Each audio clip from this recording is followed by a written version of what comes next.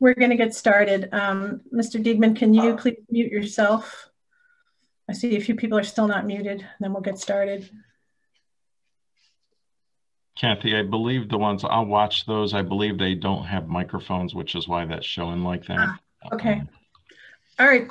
I'm going to call to order the Canandaigua Town Board meeting of February 15th, 2021. At this time, can we please stand for the Pledge of Allegiance? It will be led by Town Board Member Jared Simpson.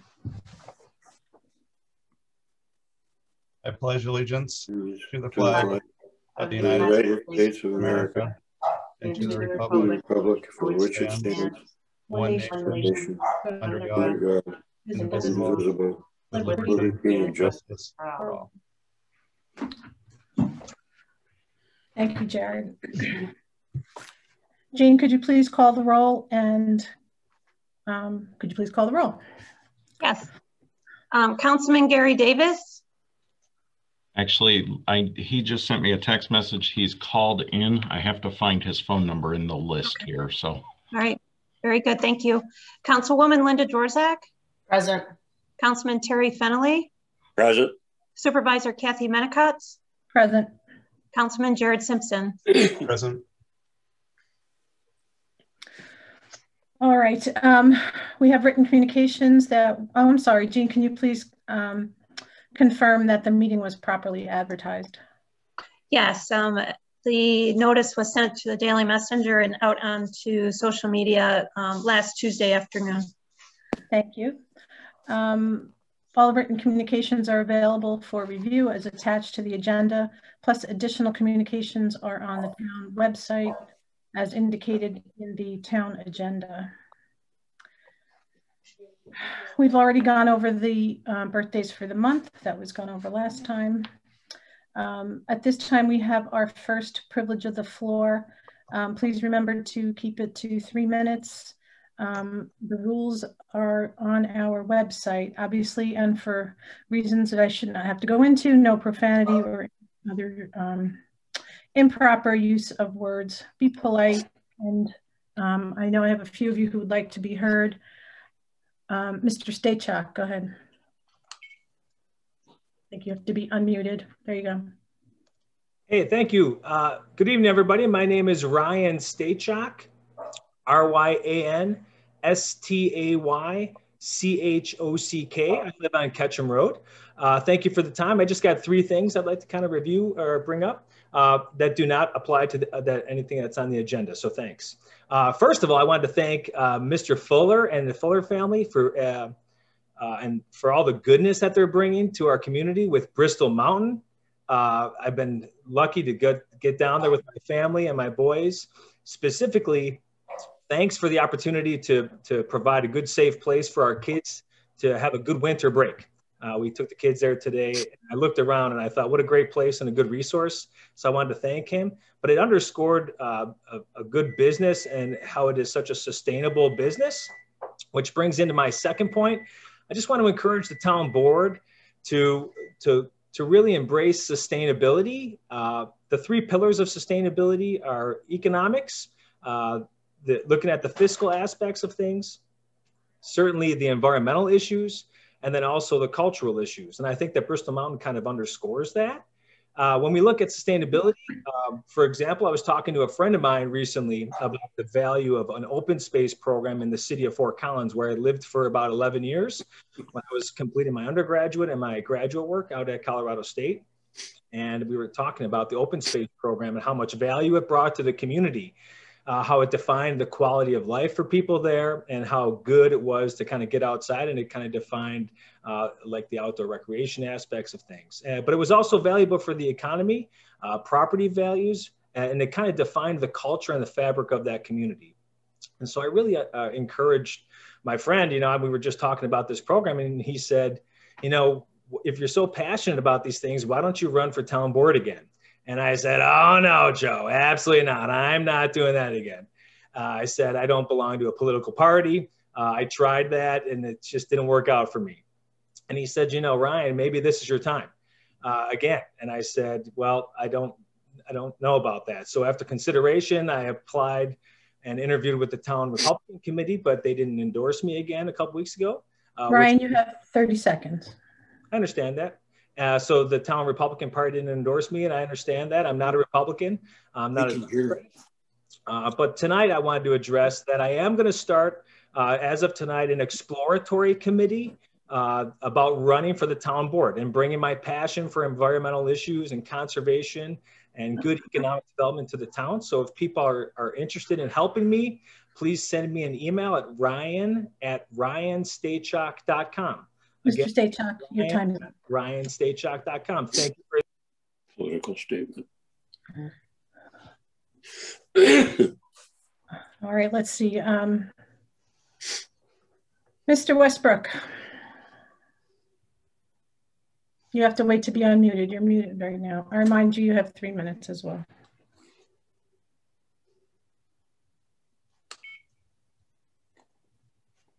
Good evening. Craig Westbrook here. I'm not going to go through my words from last week, but I am going to just kind of try to put a synopsis together. So after being involved with the town of Canandaigua for a 10-year period, 3 years as a planning board, 2 years as a town board, 3 years as a deputy supervisor, and almost 2 years as the supervisor, I thought I'd add some color to our conversation from last week.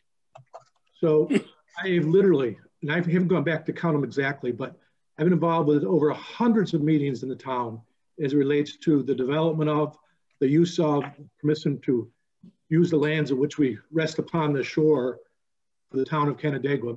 And at all times, whether we're talking about how to protect the drinking water, how to make sure the storm runoff is handled, how to deal with zebra mussels, most recently, how to deal with harmful algae bloom. And finally, we always talk about access to the lake. So I want to make that very clear. And I started on the planning board in 1991, gives you a perspective of the depth of participation I've had. After almost nonstop communication over the last 70 days between the town of Canandaigua Town Board and the citizens of the town of Canandaigua, I can see there are people on both sides of the issue. And now that all have had the opportunity to speak, it is now time for the town board to make the decision to move forward to put this issue in front of the voters. I believe that everyone who has been involved with this unique opportunity, community discussion, would agree that ultimately this critical important decision must be made by the citizens of the town of Canandaigua in a referendum vote.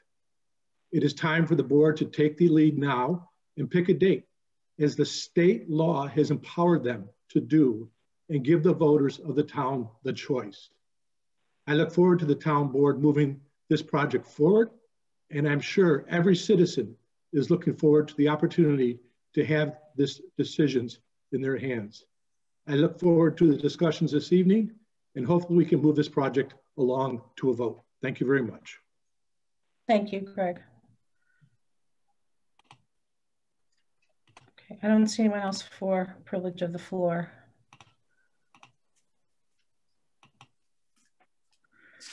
Okay. Next, we will move to priority business. At this time, I will share my screen. If we run into the same, sorry, just 1 second. We have some precautions in place in order to prevent what happened last time, as I'm sure you all know. So we need to take some time here and there to make sure that that doesn't happen again. We have some issues which appear to be popping up. For example, we see someone named Patricia Brewer. I see there's a real Patricia Brewer and approximately 10 other people named Patricia Brewer. So we're going to have to be careful with that, and we will proceed with caution. And if for some reason we can't unmute you this evening, please feel free to share your words in another format. So at this time, I will share my screen and realize if anything close to what happens last time happens again, we're going to shut right down and figure out how to do this without doing it this way. But hopefully our security precautions will help. And thank you everyone for coming back, and let's keep our fingers crossed. Here we go.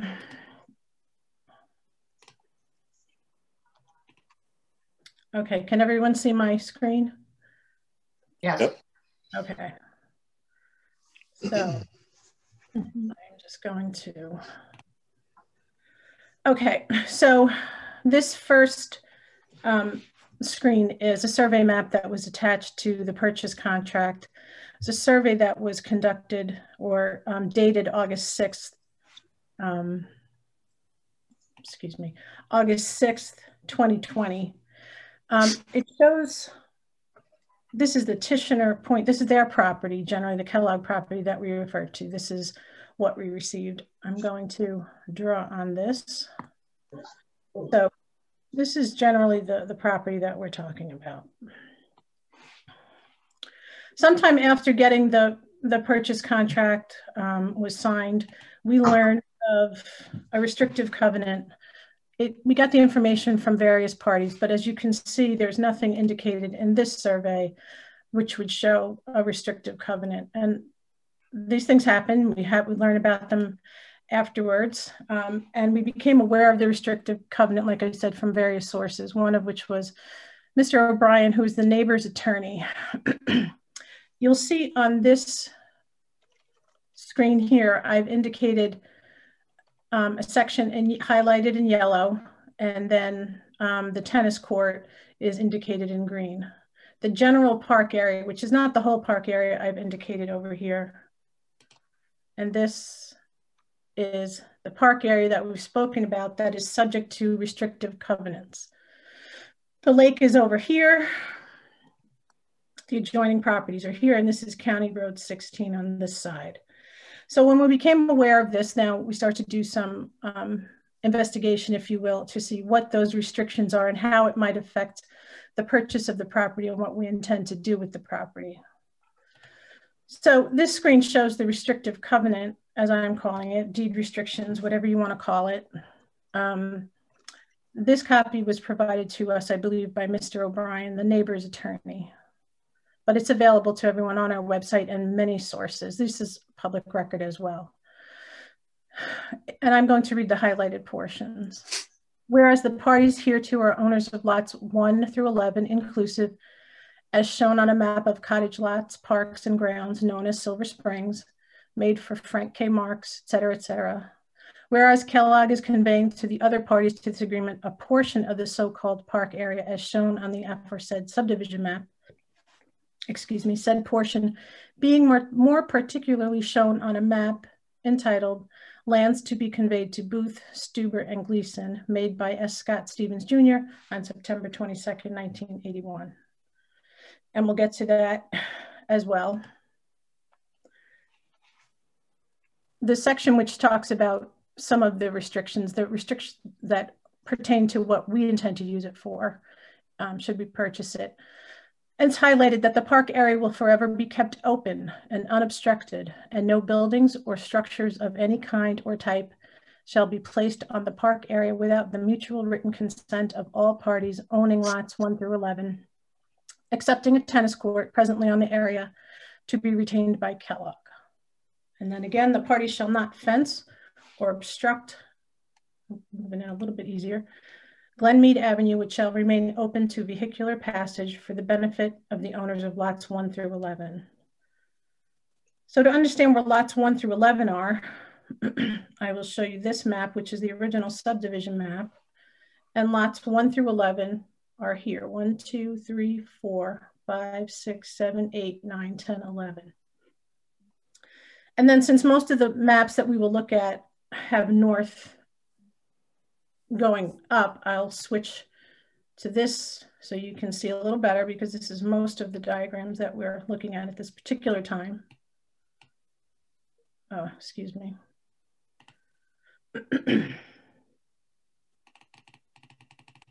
Again, you'll see lots 1 through 11 indicated there.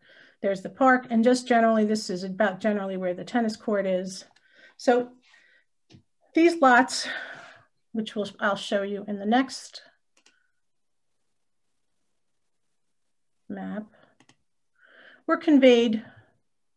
So the Kellogg family conveyed these lots to these owners on the other side. And in that conveyance, this agreement was made. So then the question is, what does that mean for us? You'll see Gleason, Stuber, Booth. When these lots, that part of the park was conveyed to the owners on the other side, this agreement was put into place. So I'm speaking for myself as a supervisor. I'm not the town attorney, and I've been told on many occasions that I cannot act as the town attorney, but I come to this with knowledge of law. It's not my area of expertise, but I've also purchased a lot of properties in my time and do have some knowledge of it. So the things I am saying to you can be confirmed with others who have a legal background, the attorneys involved. So it's not my legal opinion, and I do not intend to give a legal opinion to others just based on my experience. So when this agreement these lands were conveyed and this agreement was made and signed by the parties, the area I highlighted here is Glenmead Avenue. By this, I'm going back to the agreement. The parties shall not fence or obstruct Glenmead Avenue, which shall remain open to vehicular passage for the benefit of the owners of lots 1 through 11. So from what I'm reading from public record, this area, which is highlighted, remains open to all of the owners of all the property. And again, remember that property swings around this way. There's no conveyance, as far as I can see,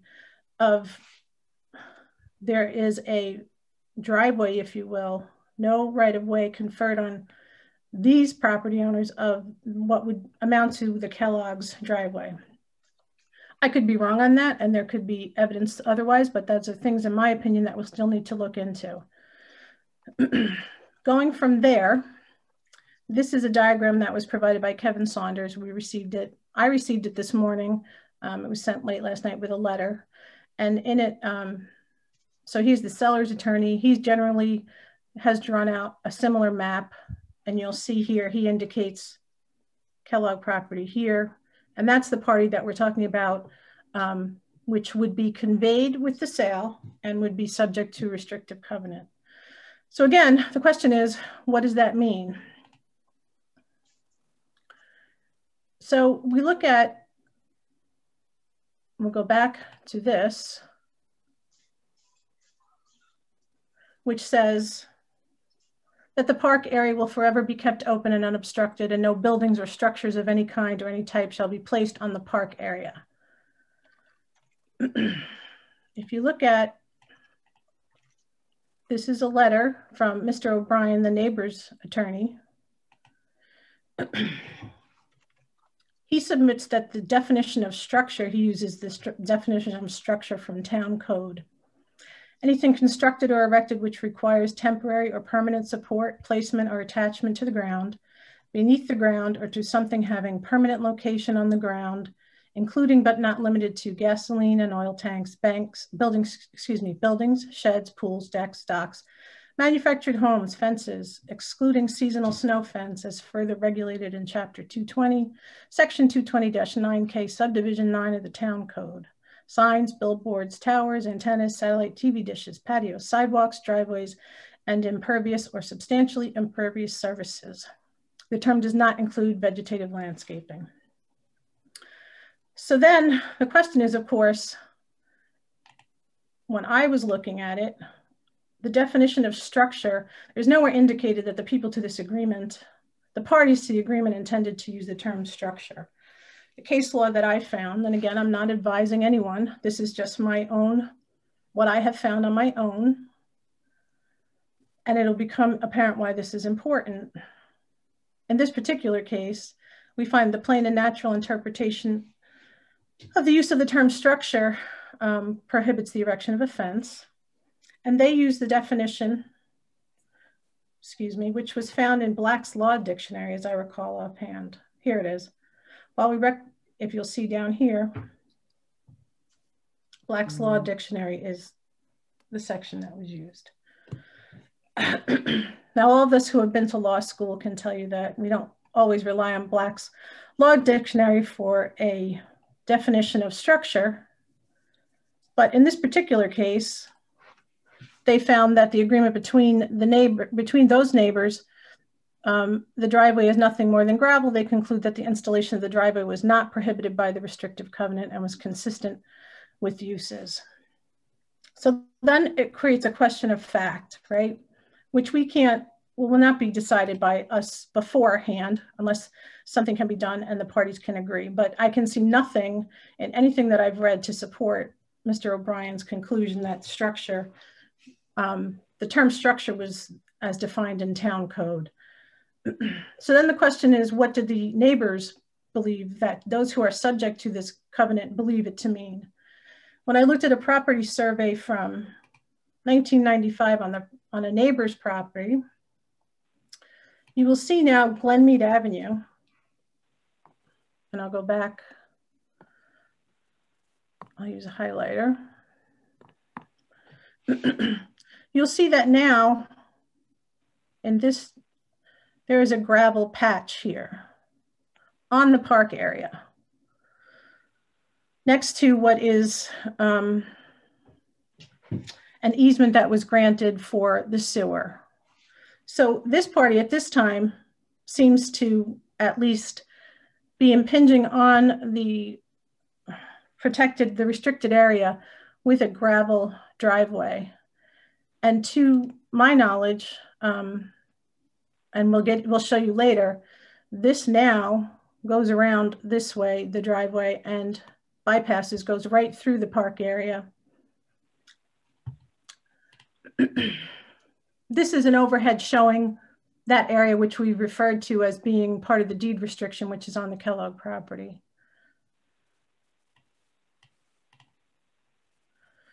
You'll see here the tennis court. And now you'll see when I was looking at Encore, again, these are all public documents, I noticed that there appears to be another area where cars are parked, indicating a driveway or a gravel area, which is on that area, which the parties to that agreement are saying should not be impinged upon by a driveway or any other thing.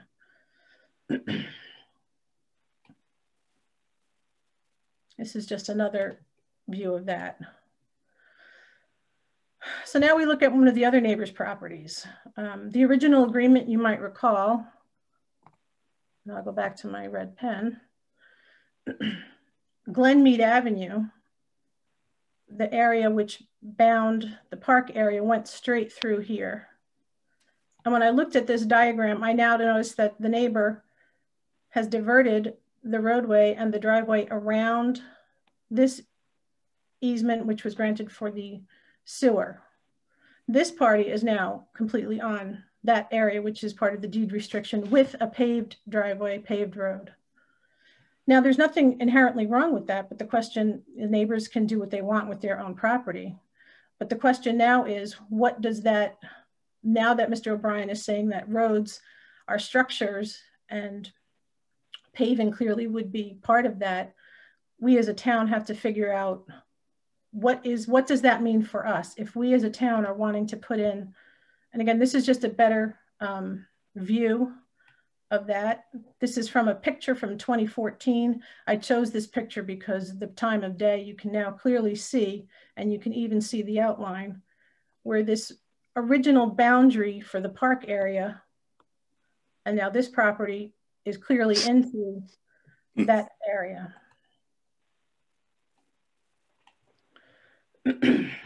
So again, this is property belonging to these people, and they can do whatever they want with their own property, obviously. But we as a town are now buying property that these parties are saying is subject to a restrictive covenant that apparently they're not all abiding by. So we have to ask our attorneys, again, I'm not the town attorney, how does that affect our purchase and what we want to do with that area? If we are to get into litigation about whether we can put in a roadway or put in a pad for park benches or picnic tables, we need to know that. And a lot of this we've found out since signing that contract. You'll see here, this is, if I can come back. So now I've taken a survey. What I did was, in order to show how this has changed over time, this is an original survey for those lands, which shows the initial route as indicated of Glenmead Avenue going this way. And the park area over here, you can see there's no driveway. There is gravel here, which eventually goes around that.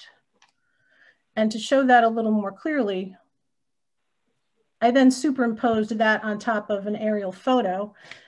And again, you can see it's not exactly one-to-one, but it's pretty close. Glenmead Avenue is here.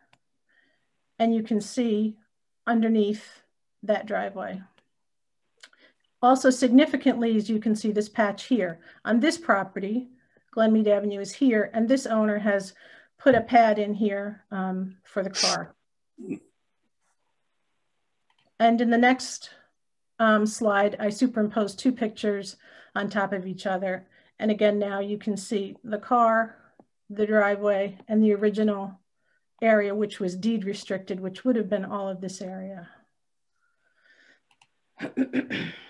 So my purpose in bringing this all to you is to let everyone in the town know what we're doing in terms of figuring out where we go from here with the purchase contract, knowing what we now know now. We have an obligation to the people of the town, excuse me, to let everyone know where all of this stands. I'm only speaking for myself on this. Again, I'm not advising the town what to do. This is just my personal perspective on things.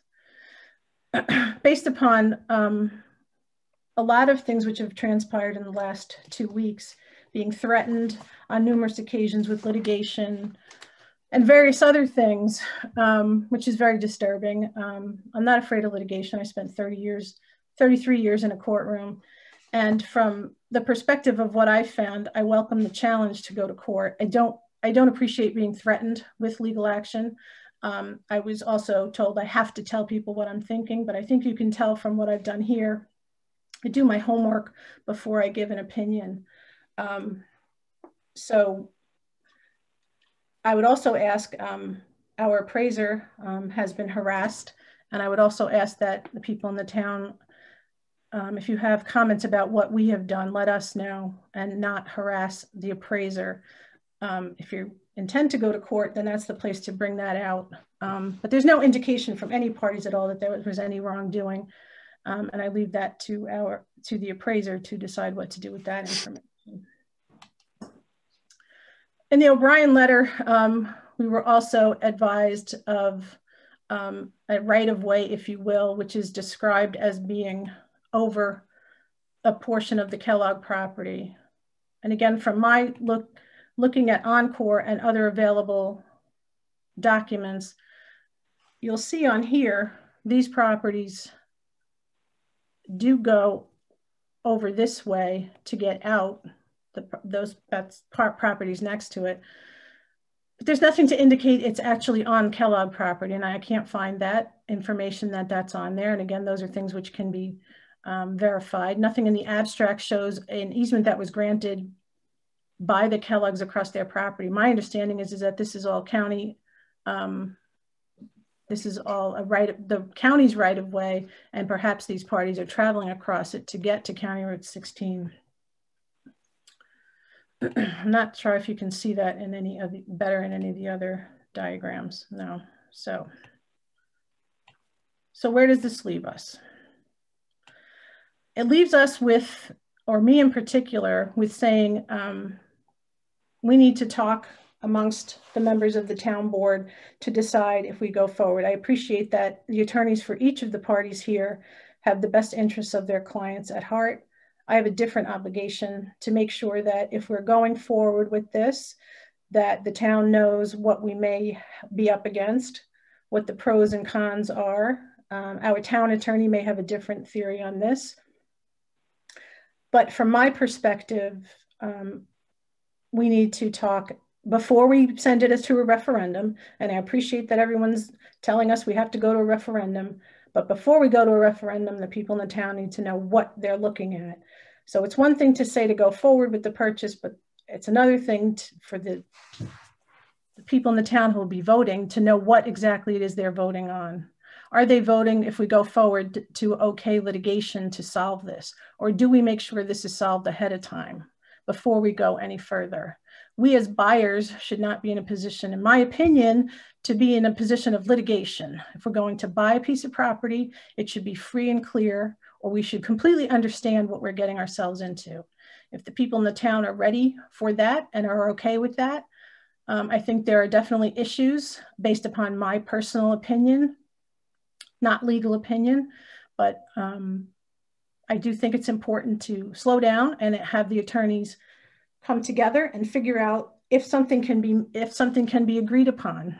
The other parties that live at this location have not, as far as I can tell, reached any agreement with regard to either of these properties and what they can and can't do on the park area. So the question is, was it abandoned? Can it still be enforced? What parties can enforce it and what can be done?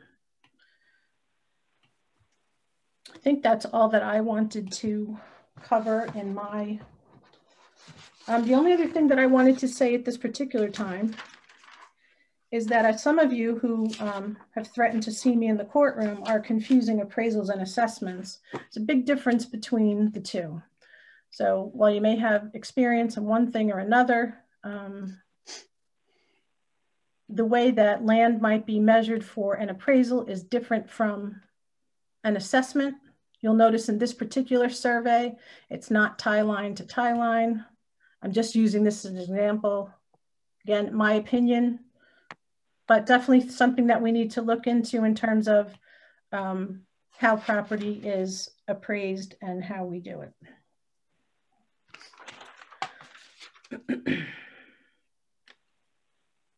I would like to publicly apologize to Mr. Legret, who had some threats against him in terms of whether he was somehow being in cahoots with the town and other things being done to his reputation, which is uncalled for. Again, if you have any issues with what the town is doing, please contact the town, not someone who is working in his professional capacity.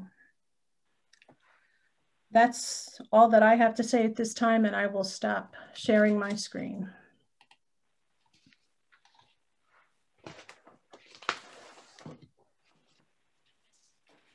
So Kathy, could you summarize your conclusion then from that? Sure. So my conclusion is, speaking for myself, I do not personally feel that this is ready to go to referendum.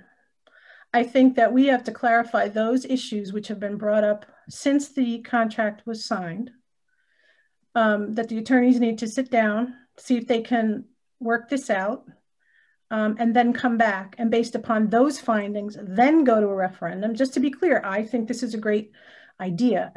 I love, as I've said from the beginning, it's no secret, I love this piece of property. But if we're going to proceed as a town government in the best interests of the town, then we have to make sure these things are resolved. And I know people may feel differently from me, but that's my personal opinion on this. So I do think it has to go to a referendum. I don't think it's ready to go to a referendum. If we sent it to referendum right now, the question is, what are people voting on? Are they voting to go forward on a piece of property that's already going to be subject to litigation? Or are they just deciding that this is a good idea, and in the meantime, we can try to work those things out? Does that answer your question? Yeah, I think that was what I was thinking. Is there a possibility for things to work in parallel so that the decision ultimately does get made? I think so. I think the attorneys sit down and look at the contract with our understanding of what is going on. And then we meet again after the attorneys duke it out. If we can't come to a meeting of the minds, then I don't want to hold anybody up. The Kellogg's have a beautiful piece of property and they have every right to sell it, in this free and open market economy. And the neighbors have every right to protect their interests. And again, I'm not saying anyone has done anything wrong. I'm just speaking as town supervisor and based on what I feel my obligation is going forward. So that's we may have to do an executive session to hammer out these things, but I wanted to, before we did that, let everyone know what the issues are. So it's not, it's not any secret. It's all out there. It's all, nothing that I have done other than some legal research is, but even that's public record. It just happened that I did it just for my own edification. The attorneys are the ones that'll have to duke that part out. Is it possible to ask our town attorney, who is probably listening in here, to offer some comments at this time? Is that acceptable? It's acceptable to everyone else, sure. Yes, I would like to hear from him. I think that the easement issues, and I'll group everything as an easement. I know there's a use agreement and, you know, a Glenmead Avenue easement, but I'll group it all as what I would term easement issues. Those are generally worked out as part of closing, but they don't have to be. To work those issues out, and I think Kathy summarized the easement issues about as well as I could at this point. To render a formal decision as your town attorney, I would need to see a survey that had the abstract of title read into it. And I've told some of you this, but you know, a survey that had the abstract read into it would show every single easement with a little note. You know, it would be right on the survey, the lines of what exactly was covered by the easement, with a little note saying, you know, easement recorded in the Monroe County or the Ontario County Clerk's Office and LIBOR this, page that on such and such date. And I could go look that easement up and I could verify that that area was not going to pose a problem for the town's potential use of this as a park. And that would happen before closing. We can, of course, discuss with the seller's attorneys getting that done in advance, or adding a contingency to the contract. You know, I understand that the town's not interested in holding up the sellers here. I think that they could be done in tandem. You could move forward to a referendum while we negotiated any potential changes to the contract. And I think that would show progress. You know, if at the end of April, early May, we had a vote scheduled, if for some reason we absolutely couldn't come to an agreement on contract revisions, New York State Town Law Article 7 specifically provides that something put to a referendum, when it is withdrawn by the town, the referendum is over. There's not going to be a public vote. So town law actually specifically contemplates moving forward in tandem. And I think for the very reason that it takes a little while to put a vote together, and the town law specifies not less than 60 and not more than 75 days. So we have a 15-day window. You got to schedule it far in advance, and there may still be some details to work out. Similarly, I think if there was going to be a workshop meeting or a couple workshop meetings, which I think would be a good idea, those could happen between the scheduling of a vote and the actual vote.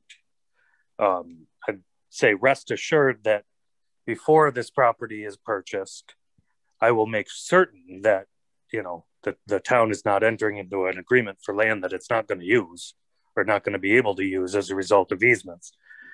Based on my preliminary review, based on the documents that I have, an unupdated abstract of title and a draft survey, I think I agree with Kathy. They're not going to impact the town's use of the property, but I can't render a formal decision until I have, you know, a certified title search and abstract of title and final survey signed by the surveyor. What kind of timing would that require? To have the documents I need to make that decision? Right. Not a terribly long time, because they already have a draft survey that I'm sure the surveyor would just need to update it and sign it after reading abstract of title in. The problem is those documents, an updated abstract of title and a final survey aren't cheap and are by contract produced by the seller.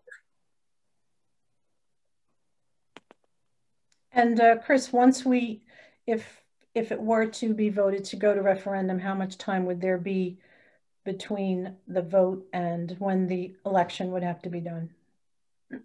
Between not less than 60 and not more than 75 days.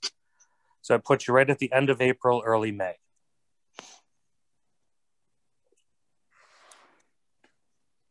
If you made that vote today. If you make that at your March meeting, that puts you end of May, early June. Seems like there are a lot of moving parts still. I'd be more comfortable having it a little bit more ironed out before putting it out there and locking ourselves into that window. That's I don't disagree with you, Jared, but I do want to reiterate that you're not locking anything. Okay. Look it up. Town law specifically contemplates unlocking it. If you, sorry, I'm searching for the specific section. I think it's town law section 91 or 92. That it specifically says if the town board decides not to follow through on the act, if at your April board meeting I present to you that, guys, you can't buy this. There's tons of easements running all over this property. You'll never be able to use it. Then you take a vote. You say, let's not do this. At which point the referendum is automatically canceled. Oh, that's good to know. This has been a while that we haven't been able to discuss it as a board. So I think that this information is helpful. Definitely. Agreed. Where do we go from here? I feel like we should make a motion pursuant to the law that we would go forward, and then as we find out things, if we have to take it back, we would take it back. But I would get it on the calendar just because it's already been, we've had a bunch of hearings. There are people on both sides. There's good reasons from many people for and against. I think putting it to the townspeople is where we all feel it should be. Or at least, I don't know, I'm speaking for me, but I guess I've gotten that gut feel from people that we all want to give the voters the chance to speak. And that if we at least get it put out there, maybe even we schedule it at 75 days to give us the most time to find information. And then if we're still finding that we're conflicted or it doesn't work well, we have to stop it at that point. But at least we're not waiting. It feels like, the voters really do want to have their say here. I will say this, and not speaking for the sellers, but the seller's attorney did send us a letter earlier today that, seems to indicate, an understanding that we may put this to a vote. And I think, not speaking for the sellers, but if they're going to sell this property, they'll need an abstract and a final survey. I think they can get the final survey. It's not going to take the full 75 days to confirm that there aren't easements that will cause a problem. It would be 60 days. I guess or the less. issue is cause a problem. Depends on, what you determine. Clearly the neighboring properties think that they have a cause of action. Whether the other properties to the south think they have a cause of action, whether we will be in litigation from the minute we purchase this property, I think goes into determining what people will do in terms of whether they want to go forward with it. I say, my personal opinion is we take a step back, we keep going, looking into whether this, if the attorneys want to renegotiate, if the Kellogg's feel that we're not acting in good faith, those are things that you guys get paid the big bucks to work out.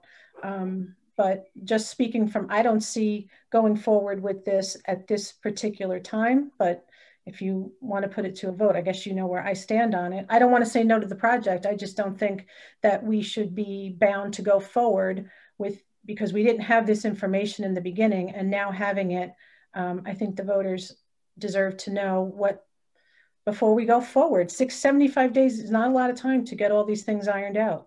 And so it seems like a lot, but I can tell you I've been working on this myself pretty much nonstop for weeks. And so I'm concerned that we're putting a time period on us. I would like to help the Kellogg's. I understand their situation, and by help them, I mean they're acting in good faith as far as I can see. And this is their estate and this is their future.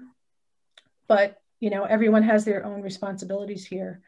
And my responsibility is to the town and to only go forward with the best information that we have. But if others feel differently, I see we have some hands up. This is not a public, we'll have the continued public hearing, so. So if we were gonna put up, if we were holding off and if we had a target of next meeting, it's March 15th.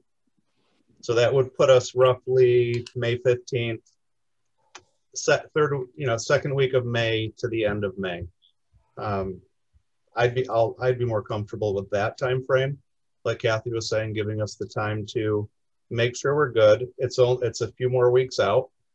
It gives us the opportunity to see if any engineering needs to be done, any other things need to be done that might change the scope of the project on the property.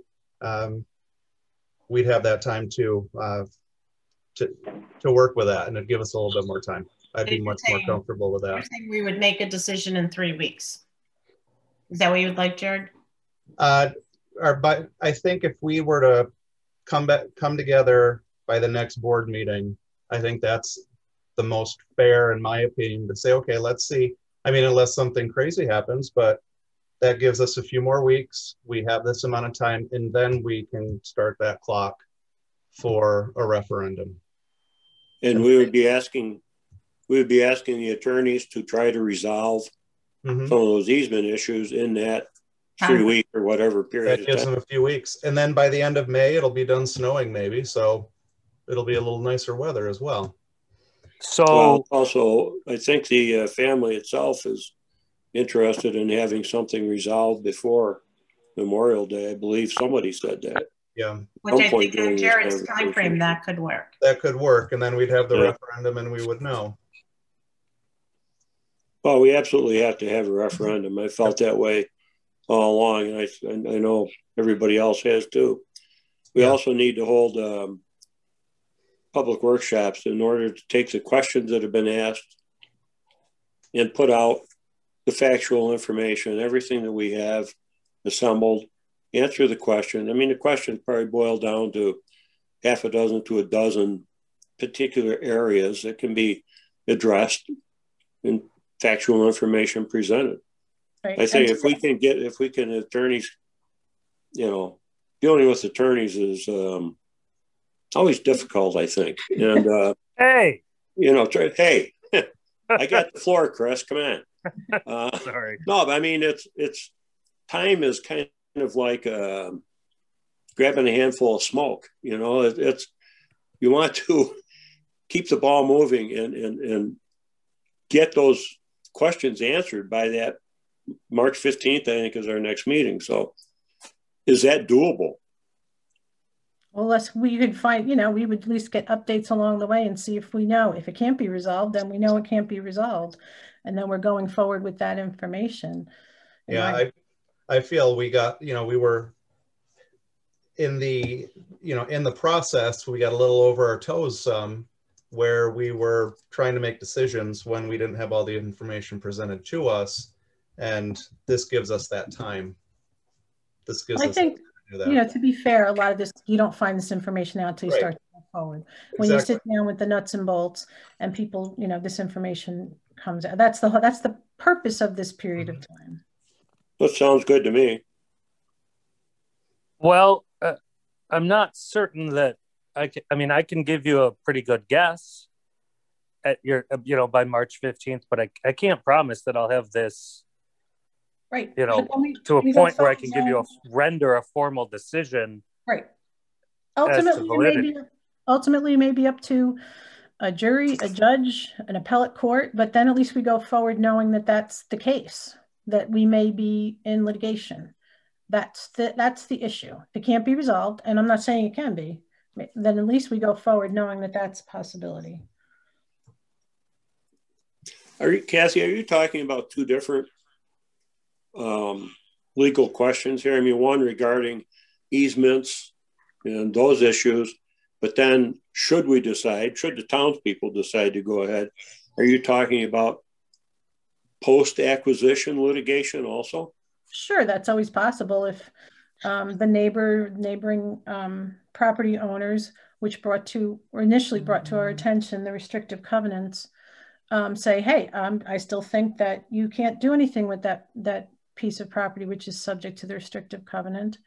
They don't have to promise us they're not going to do anything. Maybe there could be some negotiations about it in return for whatever they're willing to do in negotiations with the town. In other words, we will release you and agree that you can, if you want to divert your driveway into the park over this way to avoid us, and you put in plantings that, keep us private, maybe we'll be willing to, and you allow us to keep we'll agree that our encroachments on that area, as I showed you on the diagram, will stay that way. A new agreement, a new easement, something like that could be worked out.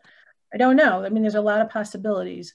Again, that's for those guys to sit down and hammer out. And if they can't, then we go forward knowing, as I've been threatened all along, that we'll see you in court. So even after we go forward, if Chris comes back in a month and says, this is what it is, it can't be resolved. The thing about the law is it's not a lot of times definite. It's subject to many interpretations. That's why we have attorneys on all sides, and then a judge or a jury decides. So Chris can come back with his best guess. And if he doesn't get agreements from people, then we go forward knowing that we may be in litigation on that issue. My personal opinion is that, their use of areas and putting in perhaps a gravel road, two things. They may have, as I said, they may have either abandoned it, or their understanding of it is different than what they're saying now in terms of roads and gravel roads by their own use of them. But that's not something that can be resolved by me or Chris or anyone. It may require sitting down with the parties in an agreement. If you can't reach an agreement in terms of that, then we get our best guess whether it's worth it to go forward in litigation. If we were to purchase the property, Mr. O'Brien and the neighbors may come forward and say, you can't put that road in, you can't do that. Maybe we don't have to do it, but again, those are things we can look into ahead of time. Lawyers. Yes, I agree. They're the worst. I mean, not the other lawyers, just me. Shakespeare had something to say about it, I think. Well, it seems like from your analysis that it isn't as clear cut as maybe that letter originally scared us into feeling. So thank you for doing all that homework and looking at it so carefully. Yeah.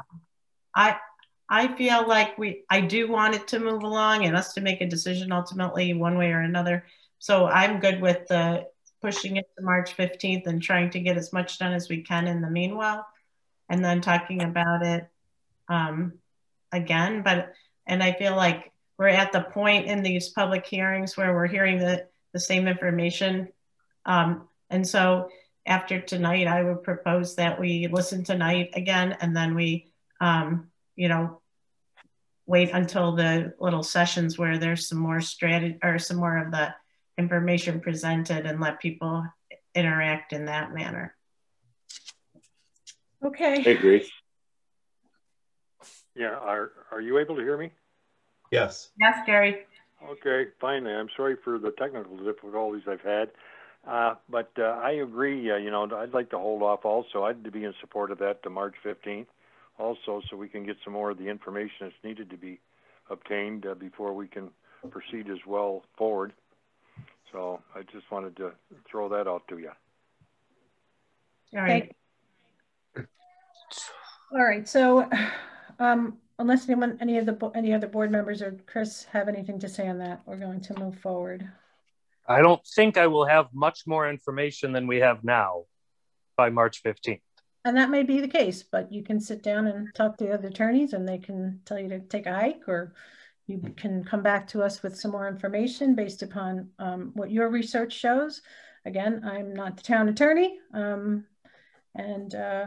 those are my concerns. Okay.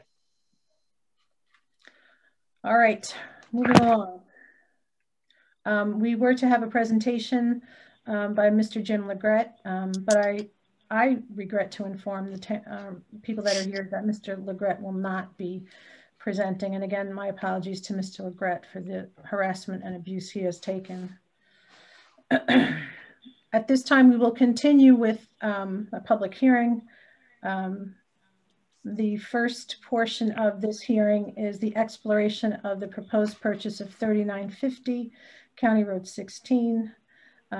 We are going to consider these properties separately as we have all along. So if you would like to be heard, again, it's 3 minutes. I will enforce the 3 minutes. But as for this hearing, if I could have a motion to open this hearing or continue the hearing. I don't really know that we need a motion, but. So moved. Second. All in favor? Aye. Aye. Any opposed? Motion carries. At this time, the public hearing on County Road 3950 County Route 16 is open. Does anyone start on that property at this time? I see someone identified as Suzanne Spall. I don't think that's Suzanne. But remember, your comments have to be as to the 3950 County Route 16. Doug, can you unmute Suzanne Spall? Suzanne's other half. Oh, you're unmuted now. Go ahead. Thank you. 3950, a lot of questions have been raised for public safety, crossing lights, crossing guards, steepness of banks, meeting the federal regulations on handicap accessibility, how you're going to be doing that, the cost of putting in and removing a seasonal dock every year, protection of people on the dock in case of lightning strikes, condition of the house. Has there been an engineer study done to see if there's any asbestos? Being an older home, it's a lot more than likely there's some in the siding or flooring or wrapping heating ducts and things like that. What's the town's intention about restoring that house, tearing the house down, and what's the cost going to be if they find a lot of asbestos? We had an old farmhouse in Pittsburgh tore down last year, and their total cost to remove asbestos was $225,000. So a lot of questions have been asked about 3950, and to my knowledge, there has been no answers given. Thank you. Thank you. Anyone else wish to be heard on that property at this time? Marion has her hand up. Yes, thank you. Go ahead, Marion. Mute. Okay. I wrote in a whole letter in regards to 3950, but I would like to emphasize one part of that, and that is the trail connecting Lakewood Meadows down to the RSM development, whatever that's ultimately going to be called. Those two properties, as it is now, there is a portion where the borders touch. There's no reason for the town to have to buy some of the RSM property, even if it's 20 or 60 feet wide. There's no reason for the town to get involved in that whatsoever and purchase that property, because the residents of the two communities could have their HOAs work out an agreement where they just simply connect them. If we allow the people to take care of it themselves, it means, number one, that the town wouldn't have to maintain that trail. And it doesn't make sense because it's only a trail that those two communities are going to use. You're not going to have a trailhead up in Lakewood Meadows where people come in from elsewhere and park and then walk down the trail. And you're not going to have a trailhead at the bottom where people are going to park and walk all the way up the top. It's going to be those two residential units that are going to be using that to either get up to Middle Cheshire to walk, run, or to come down to Westlake Road to their boats at German Brothers or wherever. But it doesn't make any sense for that portion of it, that trail, for the town to get involved in that process whatsoever. All right, thank you. Anyone else on that piece of property?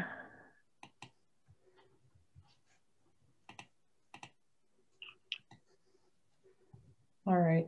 Kathy, I may have seen, I'm not sure if Julie Simmons was trying to speak on that property.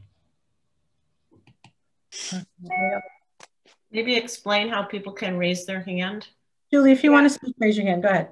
I can't seem to find where to raise my hand, but I did want to speak on that property because so many comments about safety and this, and one of the reasons why we shouldn't have a park there because of safety issues. And I followed this up with an email as well. I really don't understand why the safety issue has not been taken care of. I know I could not have a private business on that road utilizing the side of the road. And that shouldn't be a reason why you shouldn't purchase that property. I'm all for purchasing that property. I'm all for developing, having public moorings. I think there's only 2 available on the entire lake. But to dismiss that property because another problem has yet not been taken care of. I think people that really want that property, I think that they're skeptical of even saying yes because security, parking, and issues like that have not been talked about. There's no detailed plan for that. So I really would like to hear finally a detailed plan for that. So for people that are on the fence of saying yes, they can have some relief about the security and all the other details, all the expenses that are moving forward for that piece of property. All right, thank you, Julie. Anyone else on that piece of property? Greg.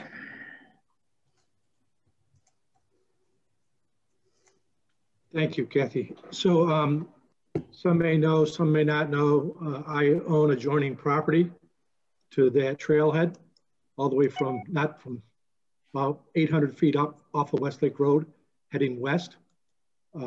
I've walked that land. I've enjoyed that land. I think it's a great use of that property. I think it should be designed a little more thoroughly. I agree with you, Julie. I think you're exactly right. There's more expectations that need to be set because people can't get excited about it or upset about it until we know what we have, right? So I support your view, but I also want to go back to, there are other purposes here, and these are bigger purposes. That's preserving the integrity of the lake. Don't miss that, folks. Don't miss that at all. That's a big part of this plan. And I have one question for the town board. Is this or is this not being considered under the referendum or not? Can somebody please answer that? Sometime, you can't do it today, that's fine, but just give me an answer to that one so I understand that completely. Thank you. Thank you, Greg. I believe we have Eli Feuerman, or if I'm saying that incorrectly, I apologize. Yeah, my concern is that I hear like comments that Ted Spall raises and things like that. Will the town respond to some of these questions that are being asked in terms of safety, potential costs, things like that? I mean, it's hard to make a decision if we're not going to be giving answers to the questions that are raised. I mean, and I've listened to these now 2 or 3 different times. Lots of questions keep getting asked, and it seems like the town board has basically said that they want to, move forward on that. But it doesn't seem like a lot of answers are given back to the residents that are on this call as to what the answers to the questions are. So I will, although we don't generally answer questions on that, yes, the intention is to do, as you may have heard Mr. Fennelly say, workshops or things of that nature. We get, the questions all come down to basically 6 or 7 categories. And yes, we do intend to answer those questions before before it goes to referendum. And if they aren't answered in the way that you want them answered, then I guess the answer to that is that we wouldn't want to go forward. But obviously, yes, we would want to answer all those questions and have the appropriate answers. Mr. Stachok. Maybe the other thing you want to point out is that many questions have already had some answers posted to them on the website. Doug's been putting some things out there. So not all the questions have been answered, obviously, but there have been some that are out there in case people aren't aware of it. I think you just told them that, so thank you. Ryan. Hi, my name is Ryan Stachak. I'd like to comment on the property here. I would like to encourage the town board that even though these two properties are being considered separately, that I do strongly encourage that this property also go out to a referendum to the people. This is still a substantial amount of money. This should be in the hands of the public and the community in the town of Canandaigua. And I strongly encourage that this parcel and the acquisition of it is put into the hands of the people. Thank you. Thank you. Anyone else on this property?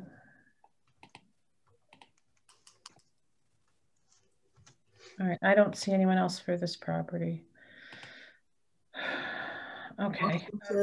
Are we ready to close the public hearing? I believe we are. Close it or continue it? Oh, yeah, one more hand. There's another hand popping up. Yep. Mr. Spall. I think he spoke. Mr. Spall, we heard you on this property already. Just want to know if we can comment on Tickner Point because there's a few comments. That's coming up next. That's the next public hearing. All right, so we want to continue this hearing? I would say close. Well, obviously, if we're going to go to how we're going to proceed in the future would be determined by what we learn in the meantime, answering questions.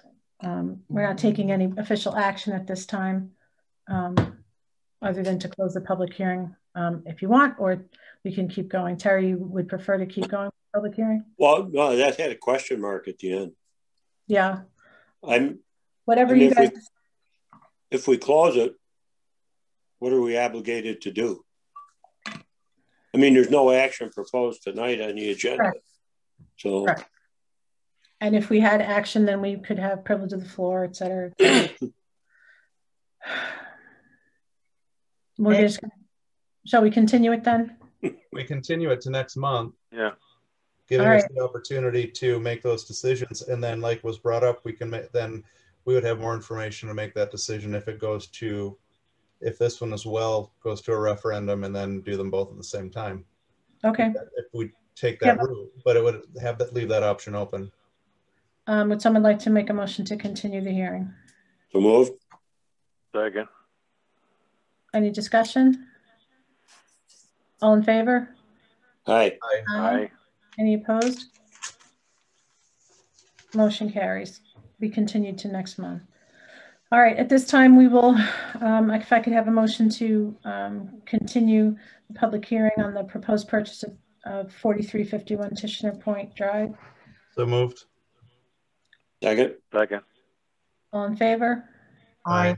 Aye. Any opposed? Motion carries. The public hearing is now open as continuing. And I will start by what I see on my screen on Mr. Spall, I believe. Go ahead.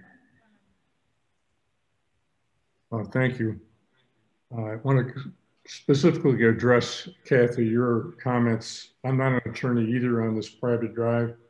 I have a lot of experience in development of land and so forth and deed restrictions. I think if you compare it, I don't have the map from the 11 lots, 1 through 11 that you had, but that's an older subdivision.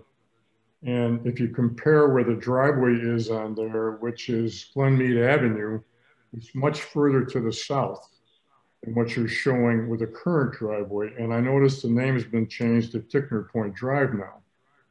In addressing the sanitary sewer pump station, when that went through, there must have been some discussion with the neighbors about the pluses and minuses of having sewer and where it would be located. And it must have been a neighbors approving that location. And also maybe at the same time approving the relocation of the driveway to the west around the pump station. So you're speaking a little bit here out of touch because it takes a unanimous decision of the 4 landowners on Tickner Point to approve any changes in that park area. So I maintain the park area is larger than the show. And I maintain if nobody objected to the relocation of the driveway, you can't use that as a precedent to establish your own driveway and your own parking. Going further, I'd like to know, the town is pretty deep into this. The neighbors, the taxpayers have no idea what your development plans are. Do you have any sketch plans to show people where parking lots are, where buildings are proposed in the future, where the driveway is going to be? Because there's a sight distance issue coming down that hill going north to south that you may have to address with a turn lane. I'd like to know that, and I'd like to know if you're going to be subject to that development plan for seeker review with the DEC before this moves ahead. And lastly, on the proposed permissive referendum, I'm understanding now the timetable, but where do you stand with who's going to be able to vote on that? Is it going to be restricted to town of Canandaigua taxpayers or anybody above the age of 18? Who's going to be allowed to vote on spending taxpayer money? I'm assuming it's going to be the taxpayers. To be registered. Just the taxpayers. Thank you for taking my information. Just on the one thing that you just said, when the pump station was put in, there was another landowner, and Glenmead Avenue continued to stay straight after that was put in. I didn't include every survey map and every map that I found, but you would see if you look online with public records that when that was put in, Glenmead Avenue, which became Tishner Point, still went straight and to the east of the pump station. It was at a later time under a different owner that it went around. So I think that answers that question. And my intention was not to answer all the questions, but rather to raise questions to be decided by others than me. Mr. Mills.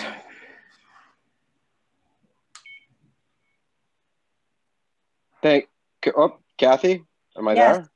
Hi, Kathy, how are you? Oh, I've been better, thank you. Oh, I'm sorry, but I promise I won't put anything adverse on my screen. Doug, Kathy, I appreciate all the presentation that you have given, but being limited to speak for 3 minutes, I think truncates a lot of what we say. I'm not going to get into the appraisals. I believe other people have well documented that. I would like to bring up two things and two things only. Mr. Spall teed that one up for me. I do not think I would be able to vote. I am not a primary resident of Canandaigua. This is my secondary residence. And I think many of us on the call are in the exact same position.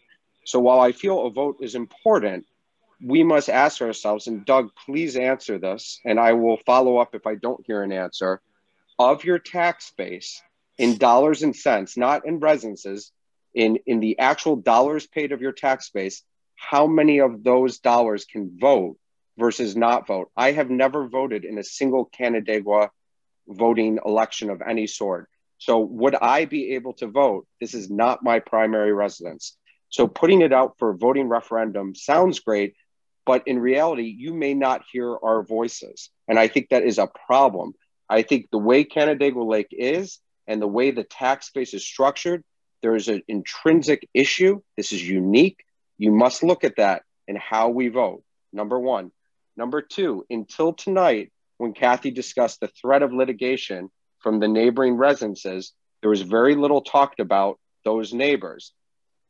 I look at litigation as a last resort, and especially the threat of litigation, but it is something that our courts reserve to protect people's interests. I've been involved in litigation. I avoid it at all costs possible. But what we must sit back and look at and begin to focus on is the residents neighboring this park and how does that affect them? We can all agree, at least I think those residents all agree, and they are vocal about it, that this negatively impacts them.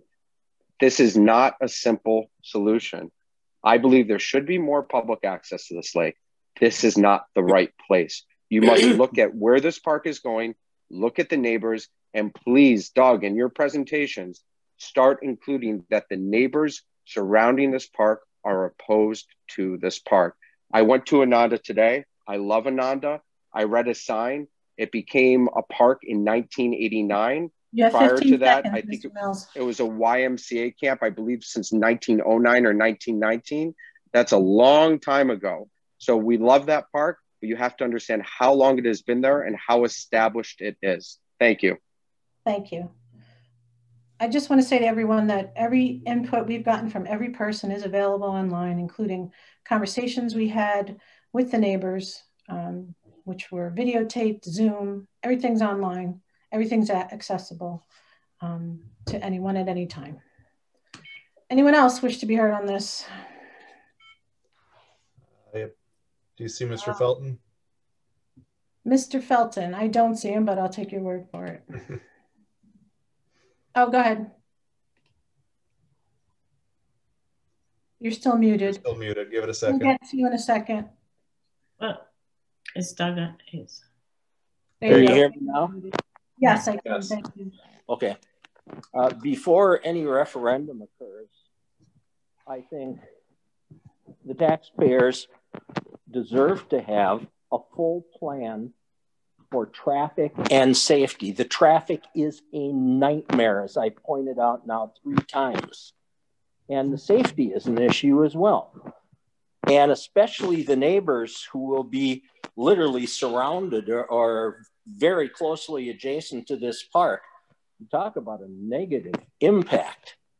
But in the meanwhile, we need to have a plan, not assessing traffic in February during a blizzard, but assessing traffic and a plan for the traffic and a safety plan during the peak Canandaigua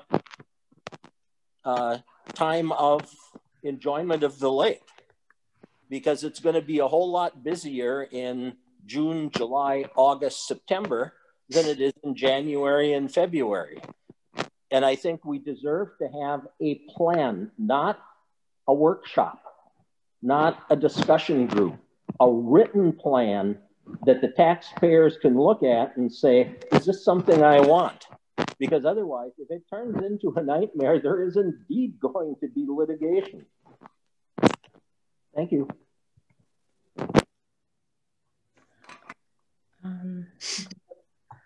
We have quite a few people. Someone identified as Mr. and Mrs. Brewer, but if you could identify yourselves, as you know, we had other people that came in under Brewer name. So you're unmuted now. So just if you could identify yourselves, please. Thank you. My name's Ted Brewer. I'm here with my wife, Patricia. Thank you. Patricia is a bit of an IT expert. She's helped many other people that aren't so facile with computers get online. That's why you see her name so often. Okay. Thank you. Thank her for that effort.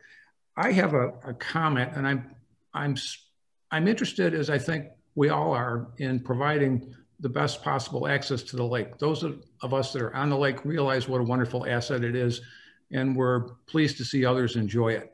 So I've got an idea that I'd like to see the town examine, and it relates to Atwater Park. For those that don't know, Atwater Park is about 200 to 300 feet across the town line into the city. So it's a city park, but it almost literally borders the town of Canandaigua. It's a very large property. I'm not sure how many acres, but I would suspect that it's 6, 8, 10 acres or more. A lot of frontage, maybe 1,000 feet or so.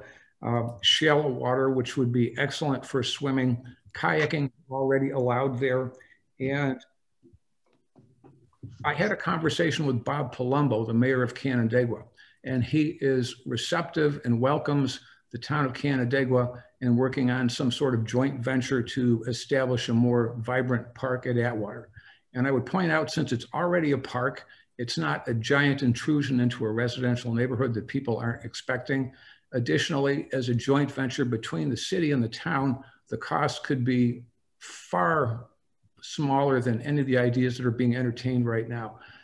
Additionally, the town has, as part of its park objectives, developing relationships with other municipalities and governments for joint ventures. So it seems to me that this falls right within the town's objective statement, and it's a wonderful opportunity to be explored. And if successful, it could come to a wonderful culmination for a fraction of the money that we're talking about now.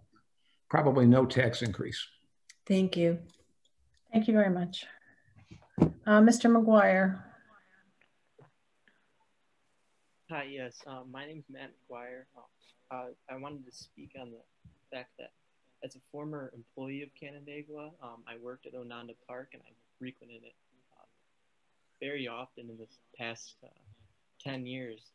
I think it's a really underutilized property, and I think that development of that and some improvements there would be a much better use of taxpayer money rather than this new park. Like working there and seeing when the busy hours are, it's really only overcrowded or packed on a few weekends out of the year, and weekdays and weeknights it's rarely used. I think that further education of the population that asset is there would be a beneficial thing to do rather than spending a ton of money on a new park. Thank you. Thank you. Mr. O'Brien, I expected to hear from you.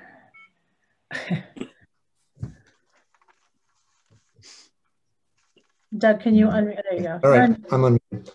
I just wanted to state that you made reference to my letter a couple of times, and I don't recall having threatened litigation in that letter. I think no, it wasn't you. I'm sorry. I think I articulated the concerns on behalf of my clients, and I certainly don't condone harassing the appraisers for doing their job.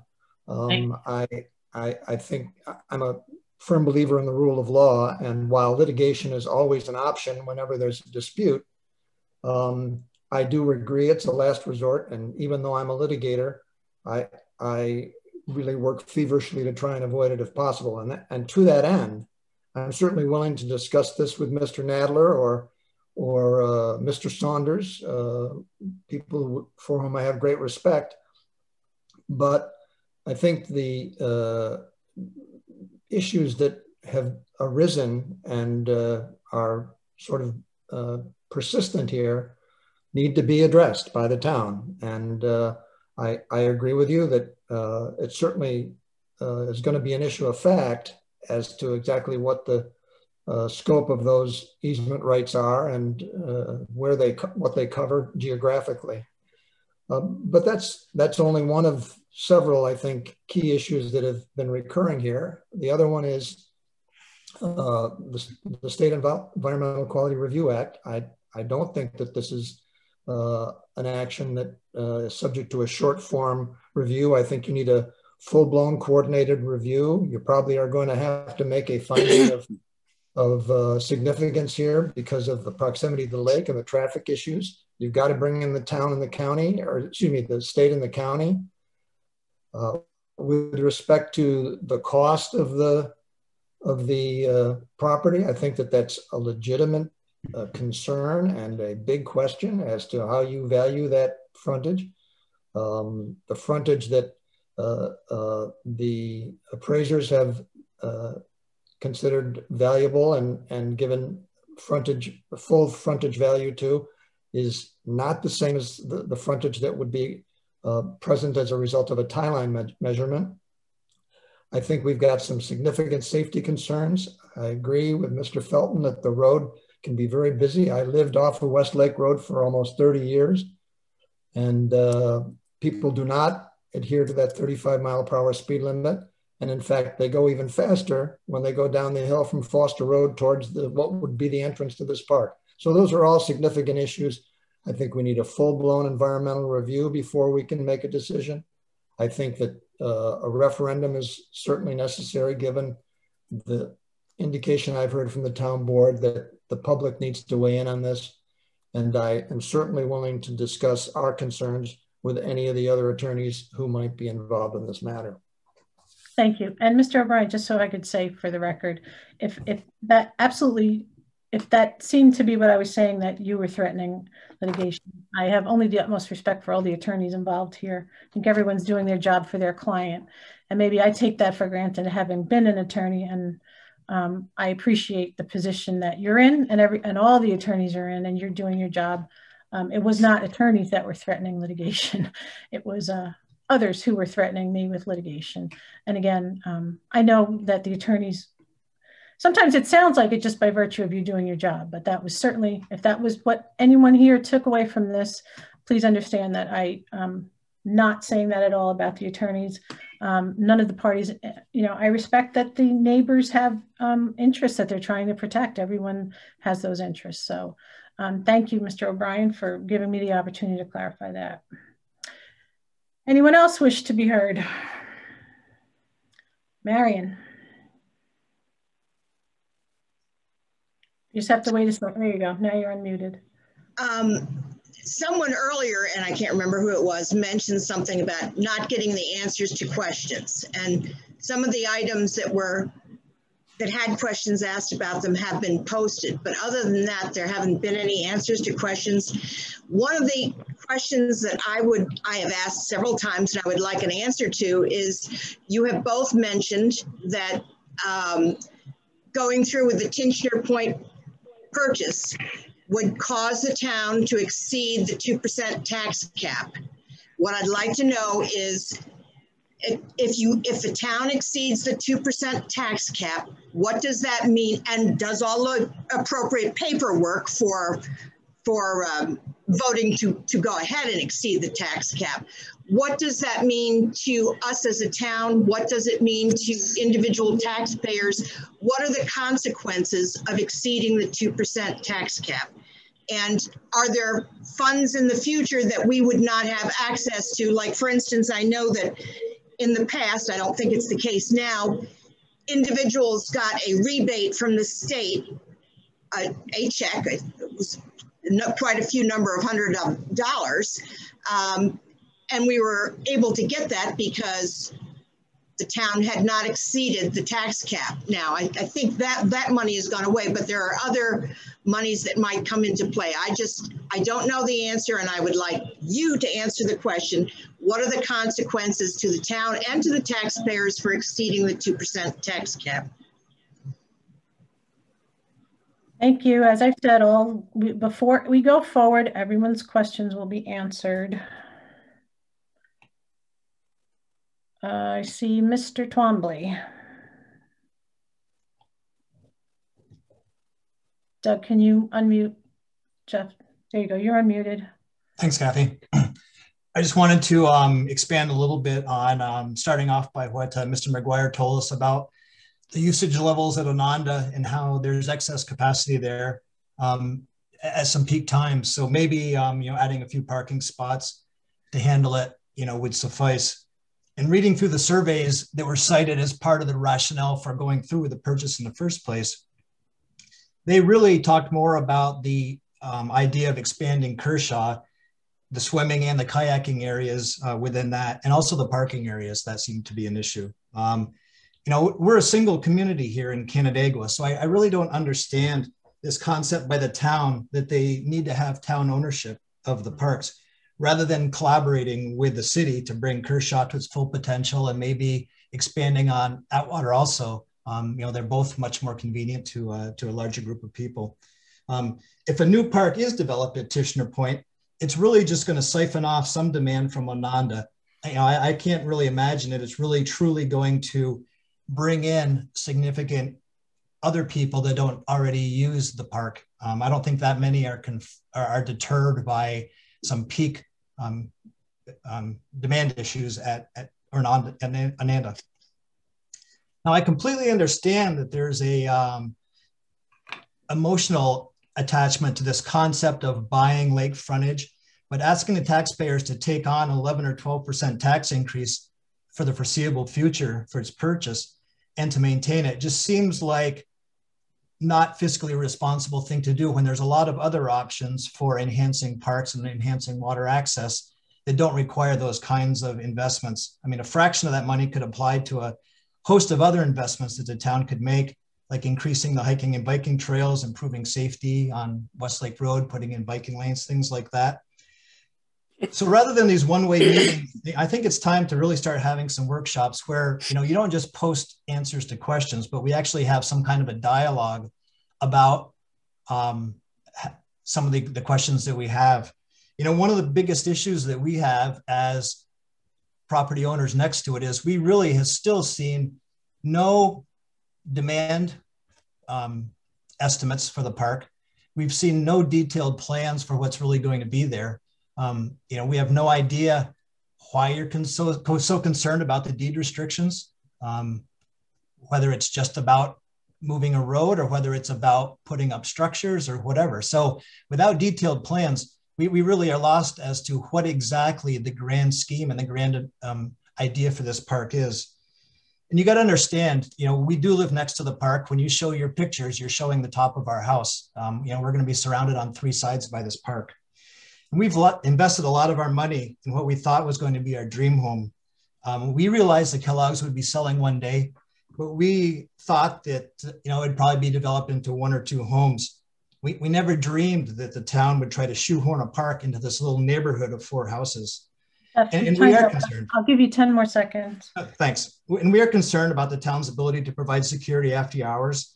And we're concerned about the decrease in our property value. So understand, we have nothing against trying to have people have access to the lake, but we just think this is the wrong spot for it. Trying to shoehorn them into this little area that's been a private residence for years and years and years. Thank you. Thank you. I appreciate that, Mr. Twombly. Ms. Simmons.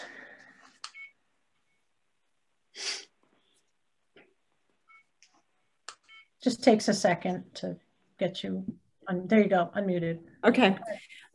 So I have what I call shaky legs about purchasing this property because, like Twombly had mentioned, we have no idea are you going to clear cut the land and put up 20 parking spaces, which anyone that's drove down there knows there's not enough room for that. I believe this is sacred land. I should believe should be treated like the Adirondacks. It should be a forever wild. There should be protocols and details that I really need to see moving forward that I am unaware of. Trail cams, taking pictures of people that are coming after hours, noise ordinances, occupancy. There's just doesn't seem to be any rules or regulations. And, often people bring about Atwater Park and they're talking about Ananda not being utilized. I've been to Ananda so many times and you can't even sit on the lawn because of the E. coli goose poop. And not to mention a very small swimming area that I'm just uncomfortable, swimming at.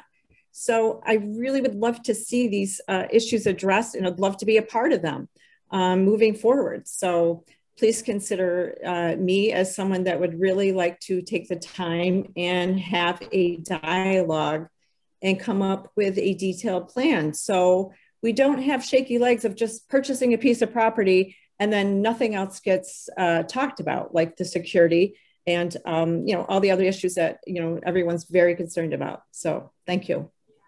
Thank you. Brian Stachuk. Good. Buddy, so I do want to add a little bit of a positive vibe to this potential acquisition. Obviously, I was quoted in the DNC from the first meeting that this should go out to referendum. I strongly support that. But all these themes of litigation, I think, are kind of not bringing to attention conservation that we hear about in our town over and over again. Many, many people. I'm willing to bet a strong majority of people that are maybe don't watch these meetings care deeply for a healthy environment, clean air, clean water, clean soil. Canandaigua Lake is the treasure and our brand of our community for the exact reasons that many people want to live on the lake and have lake access are probably some of the reasons people in our community would like more access to our lake. Over and over again, we hear this from our community. And so I do want to underscore that this is a fantastic opportunity to think about conservation, the greatest good for the greatest number in the long run. And this is an exciting parcel that should not be overburdened by paralysis analysis. We should consider putting this in the hands of the community. And I think that we should be excited and grateful that a willing seller, willing buyer, willing to work with us. And it really is exciting. So I want to make sure that the buyers, if you're listening, thank you so much for wanting to put your beautiful piece of property in the hands of the town. I think you mean the sellers. Tootie, thank you very, very much. You have time. I think you just said buyers. I think you meant sellers. Are you done, Ryan, or do you still have time left on your? Kathy, I'll talk about for hours and hours on this if anyone wants. You don't have to. No, but I just want to make sure that everybody understands that the sellers recognize that, hey man, there's many people that are very excited about this, and we obviously have a lot of issues to work through. And I think a lot of our open space plans and our town comprehensive plans do hint to these things. There are some answers out there. So just want to kind of bring some positiveness to this potential topic. Thanks. Thank you, Ryan. I appreciate that. I think we have Mr. Degman, but I think we have more than one. Patrick, just when you're unmuted, just make sure you identify yourself. I think your name appears a few times on here. We're unmuting you now. If you just wait a second.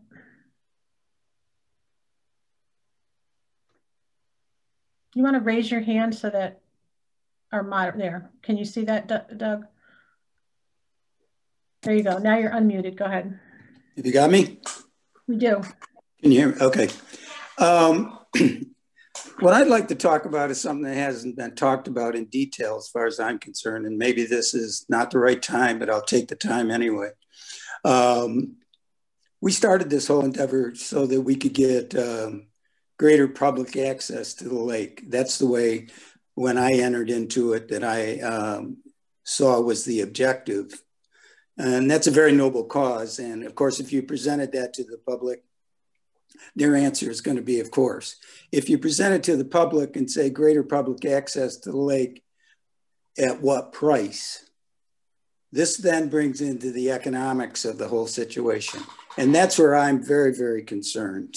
I've written this down and sent it in a letter to the board. I'm sure it's been acknowledged. But bottom line, we've got a very, very premium property at a premium price in a residential, long-standing residential neighborhood that we're looking to satisfy this objective.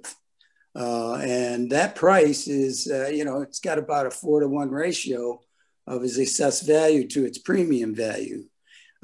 Seems a little hefty, but I'm not going to get in. I'm not an appraiser, wouldn't get in the appraisal business. But as I heard, there was one-time consideration for the Cook property. It was never taken forward because it was too expensive. So what I ask in my own mind from an economic standpoint is, okay, then how do you go for this if at that time that wasn't viable and was considered to be too expensive at the time? Something seems inconsistent as far as I'm concerned. The other thing is we seem to be trivializing what 11 and 12% means to the taxpayers, the broader taxpayers. If you look at that and you are the caretakers, you're the stewards of the money for the town, I think this is a very poor time for us to be going and asking the tax base to take on a burden of 11 or 12%. It's very burdensome, and probably very burdensome to many, maybe that don't even live on the lake. And if you start to look at the economic environment as it sits right now, I have to tell you that there's a lot of uncertainty out there on what 2021 brings, what 2022 brings, because there's always ramifications after something like this. Now, I hate to bring the broader problems down into this discussion here. 20 seconds. Well, but the fact is that I think it's irresponsible of the town to be going to the public, to the taxpayer base at this time and asking for 11 or 12% increase. It's just not timely. Thank you. I just want to address a couple of things that you said. The Cook property, we didn't reject because it was too expensive. It sold before we could even have a real discussion about it. You're saying that we're trivializing what it means to increase taxes. No one's trivializing taxes. The point is letting the taxpayers decide. An idea is an idea. It sounds like a good idea. No one is forcing anyone to do this. I'm a taxpayer. I don't want to pay more taxes unless I know all the facts. And so my intention is to give you all the facts when all the questions are in. And if we still proceed, we're not going to jump through all these hoops if we're not going to proceed. You know my position on where the contract stands and whether we even proceed. So while I don't generally address every single question, I do take issue with you saying we are trivializing what it means to the taxpayers. Any increase in taxes is very important to me and to everyone else on this town board, and we take it very seriously. Aaron Mills. Kathy, can you hear me? Yes. I know you don't answer questions. I think it's important to answer this one. This is not my primary residence. This is my secondary residence.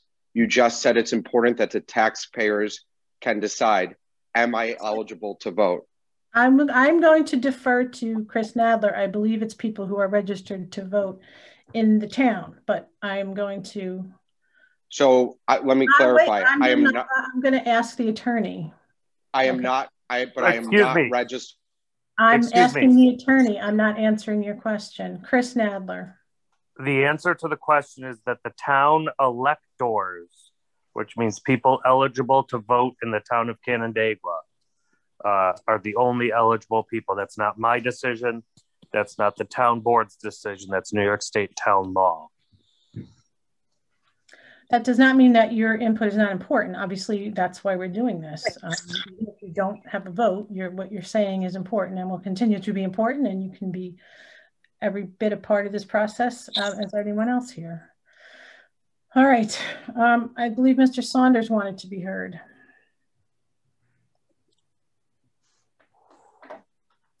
Thank you, Madam Supervisor, and thank you, Town Board. I'd like to truly be brief. I know attorneys sometimes can't do that, but this truly is sacred land. I'm going to quote one of the neighbors, and a treasure, according to Mr. Stachuk. We agree. The Town Board, I got to tell you, you can't win, Town Board. You go out and do a comprehensive plan, and you get 81.1 and 12%. 81.1% of respondents saying that lake access is greatly needed or somewhat needed. You go out and you find sacred land at a fair market price by two appraisers, and now you're in this position being threatened. You know, your appraisers are getting threatened, and it's not by the attorneys, and we understand that absolutely. I've worked with Mr. O'Brien. He's about as upstanding a person as I can imagine, and I welcome the chance to talk with him and with Mr. Nadler. But that being said, some non-issues are being raised here. Seeker, it's not required, but I wonder, 4 parcels, if you break this up into 4 parcels, what has a more negative environmental impact, a park or 4 parcels? Come on. The 2 appraisals, we're using the most updated methods, not the outdated tie to tie line measurement. That's a red herring.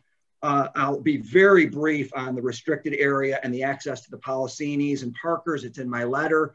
I think both you, Madam Supervisor, and Mr. Nadler eloquently put it, the easement issues.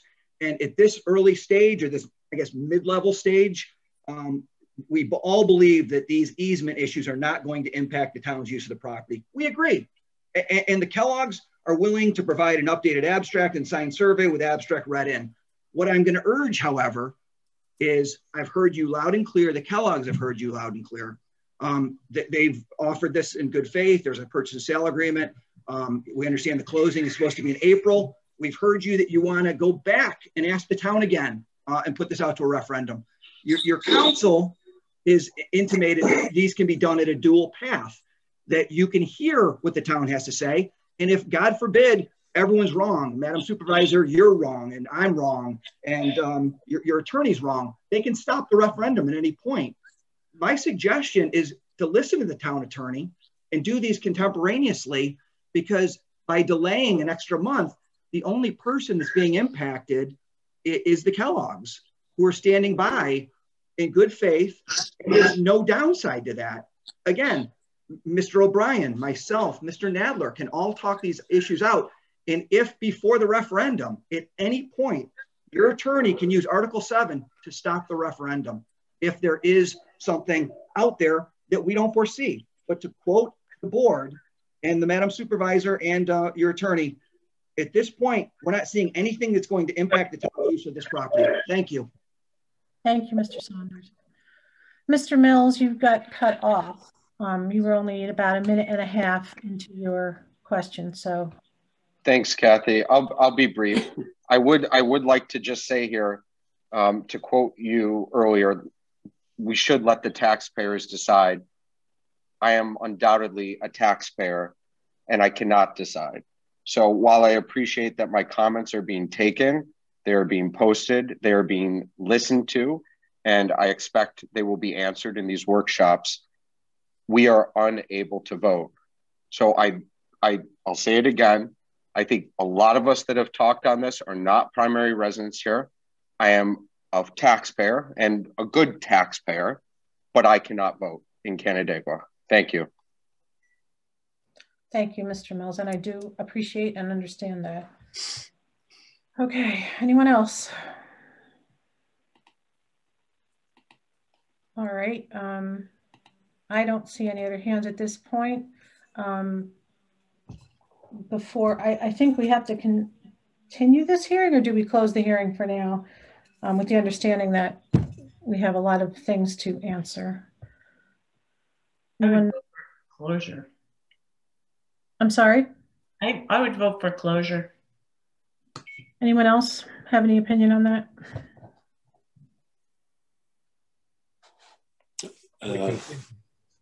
Does it matter if we continue the other one? No, they can be separate. I think I have, before we go, you guys, Suzanne Spall would like to be, I didn't see you. Go ahead, Suzanne. Just got to wait to be unmuted. I have a question about voting also. Does that mean that anybody who's registered to vote for an election has a vote? It means if somebody is in a family and they have an 18-year-old, they have a 20-year-old, all those people will be able to vote, but the people that pay the taxes will not be able to vote. Chris, you want to answer that?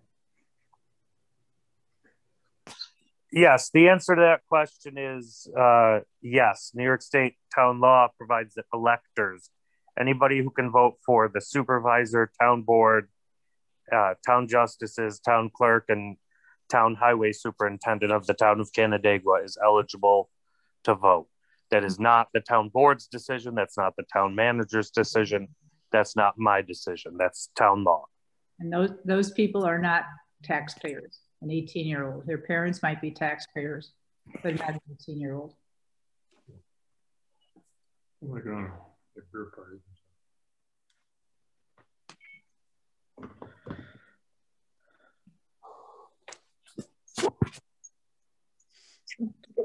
Okay, I think we have Eli Puderman again.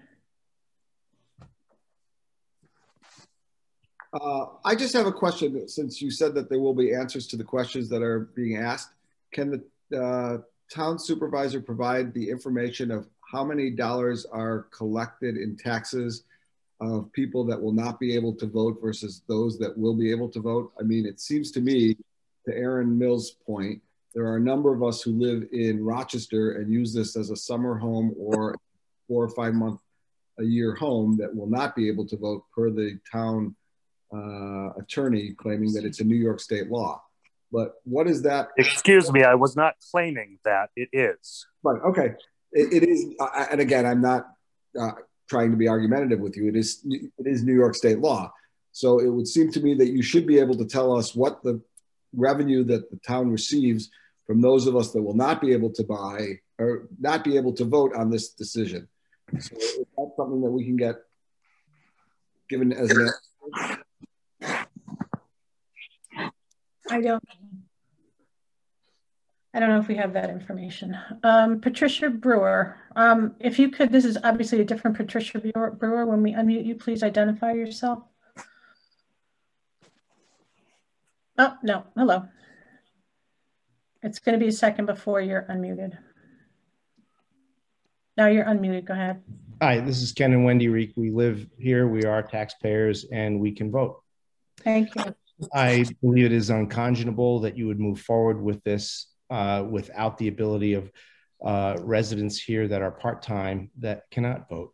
I do not believe that you should put this forward for a town vote and not allow the people who have a strong vested interest in this property and not allow them to vote. That is unconscionable. I don't know how you could move forward with that. It's by laws. We have no laws. Yeah, but you're choosing. This is a choice on your part to move forward with a town vote. Same at the we haven't gotten to that point. No, but you are discussing. We only have so many choices. You are discussing it, and we're bringing opinion to the table. Correct. You're saying it's unconscionable. I don't appreciate that. Well, you're following the law. You're following the law, but you're also putting people who have strong vested interest in these properties aside a little bit. You're not giving them the full gravity of their own vote, and that's not right. Okay, thank you. Well, at the same time, I would also say that you're not, to someone's point earlier, I don't know who it is, you don't have a plan that you've put forward. There's no plan to look at. It's almost akin to one of our federal officials saying we have to pass the law in order to read what's in it, right? Or or vote for it to read what's in the law. So it's the same kind of a thing where you don't have a plan that you're actually putting forward to say what are we going to be building there, or what are we going to be asked to support and fund going down the road. It's just we're going to buy the land, and then what after that? We don't know. I think those questions have to be answered. Okay. Thank you. I see Laureen Burke. There'll be a second till we can mute. There you go. You're unmuted. Go ahead, Laureen. Okay. So in response to many of the comments, I'd like to just say that I think it's important for people who own property in the town of Canandaigua and who have maintained their voting rights in Monroe County, if they're not Florida residents, need to change their registration. This is something I did around 20 years ago before I moved here full-time, which was around 10 years ago. And all of you can change your registrations immediately. And I encourage you to do so because this has got significant financial ramifications for all of us. And these are issues that have to be addressed by all people. So Aaron Mills, I hear your comments, and I think that we can impact that. And if we have children who are 18 or 20 years old who are voting members, those children can also change their registration. It's time to decide which community needs more of our active participation. And right now, I think it's Canandaigua. And 10 years ago, I thought it was Canandaigua. So I would encourage everybody to change their registration if they are not registered here as full-time people. Thank you. Thank you. I'm going to go back to Mr. Fuderman. I guess he was cut off, so I apologize. Again, you know, my comment was, it seems to me that there are a number of us who have now spoken in trying to understand why we're paying taxes. I understand, according to the town attorney, that we, by New York state law, are not allowed to vote, even though we're paying taxes here, unless we registered to vote here. But it would seem to me that if you're willing to answer the questions, you should be able to give the members of the community, people paying taxes but not being able to vote, what percentage of people are not voting here but are paying taxes. It would seem to me if that's a higher percentage than you realize, you should want, I mean, it's nice that you're listening to us, but we, you know, it's basically what the revolution was based on, taxation without representation. I mean, you're asking us to pay the taxes and fund a park or increase our taxes by 11 to 12% and not be able to have any kind of voice in it. And I think that that is fundamentally unfair. A resident by the name of Wendy and Ken just basically said the same thing. And they are residents and are voter in Canandaigua. So again, I would ask, and I didn't get an answer to my question about Ted Spall's questions. When will we get a specific answer to the question, how many of us have tax dollars that are being paid to the town of Canandaigua or the city of Canandaigua, but are not residents or being able to make a decision on this because we're not registered to vote and be involved in a referendum? I don't know the answer to your question. I don't know that we're required to do that. But the question is, are you willing to get us that information, or are you? I don't know. Well, I will let you know. Okay, as long as you're willing to let us know, because it sounds like if you're listening from my position, it's the decision's already been made by you, Kathy, that you want this to go through. Just as an outside listener, that's what you're wrong about that. I haven't made up. I like the idea of a park. I think by my comments today, what I said about everything is we're not ready to go forward. I think I made that clear. Just because I like the idea of a park does not mean I'm committed to spending everyone's money. Again, I don't know. And I told you that I will let you know and I will vote as accordingly. So I don't appreciate the bullying, Mr. Friedman. I will look into whether we have to get that information for you and if we have it available. Mr. Lori Twombly, not Mr. Lori Twombly. Lori Twombly, you had your hand up for a while. Go ahead. Okay, I have two issues. The first, we cannot vote in Canandaigua either, the town. And this is affecting not only the value of our property, it's also our taxes are going to get raised and we're going to be surrounded by a park on three sides. And we have nothing we can do. We can't vote on it. So I just want to make that a point. I know you can't do anything about it. The second thing I want to bring up is I want to propose to keep the hearing open because we need to have a workshop where we can get these questions answered. That's it. Thanks. Thank you. I don't think that we need to keep the hearing open to have, I agree, we have to answer your questions. I don't know that we have to do it in the hearing, but I will let my fellow town board members address that. Bill Bernadovich, and I apologize if I said your name wrong. Just a second until we unmute you.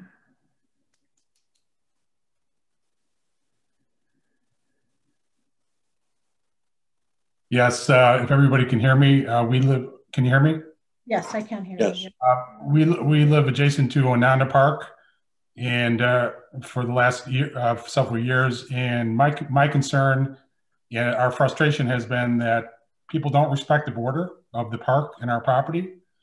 We're constantly seeing people walking on our property, as well as lighting campfires, leaving garbage, ripping down our posted signs. So I would be sympathetic to the people that are adjacent to the proposed park, just from my experience of not everyone, but there is a percentage of people that don't respect the borders, and that would be my concern for this. Thank you. Thank you. I see someone, Mr. and Mrs. Brewer, if you could just identify yourself. As you can see, we have a lot of people identified as Mr. and Mrs. Brewer. You are unmuted now. Thank you, Kathy. Can you hear me? I can. This is Ted Brewer. I have a... We can hear you. Oh, you got muted again. Hang on a second. Can you hear me now? Yep. I apologize. A very straightforward question following up on Eli Futterman and Aaron Mills' questions. We have the Residential Lake District, RLD. Right. Your assessor can calculate with absolute certainty the percentage of the tax base that resides on the lake. It's not the same as the voting percentage, I understand that, but there's no question that you can provide us with an idea as to the exact percentage of the residential tax base that comes off the lake, and I think we'd all like to see that. Thank you. I think we have that information. I know we've answered that. I think Mr. Westbrook asked for that information at one time, how much of the tax base comes from the lake. In fact, I think that was done recently. So I will see if we may have that information. All right. Anyone else?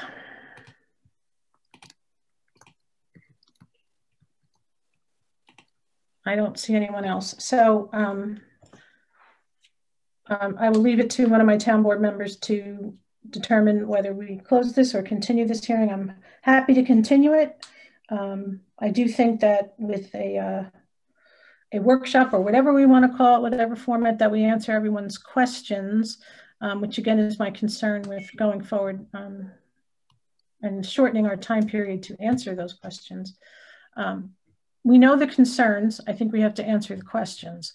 So my inclination is to close the hearing and continue to the next stage to answer everyone's questions. That would be, I think, we're starting to hear the same issues over and over. We need to get to those answers for people. And then I think closing it is the right thing. So can I have a motion to close the hearing? So moved. Anyone want a second? You could. I could. I will second. Any discussion? All in favor? Aye. Aye. Any opposed? Jared. I'm sorry. Any opposed? Okay, motion carries. Public hearing is now closed. Moving on to the next item on the agenda.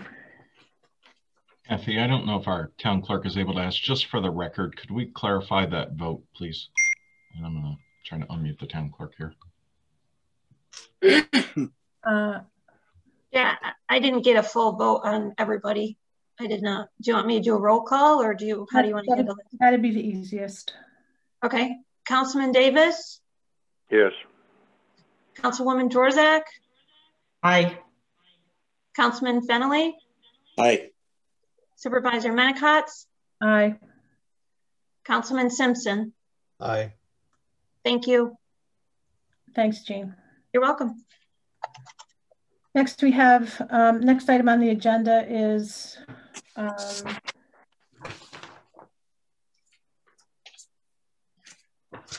public hearing on the text code amendment to Town Code Chapter 220-21 that would amend regulations on swimming pools. Can I have a motion to open this hearing? So moved. Second. Second. All in favor? Aye. Aye. Aye. Any opposed? I now declare the public hearing is now open for this item. Would anyone like to be heard?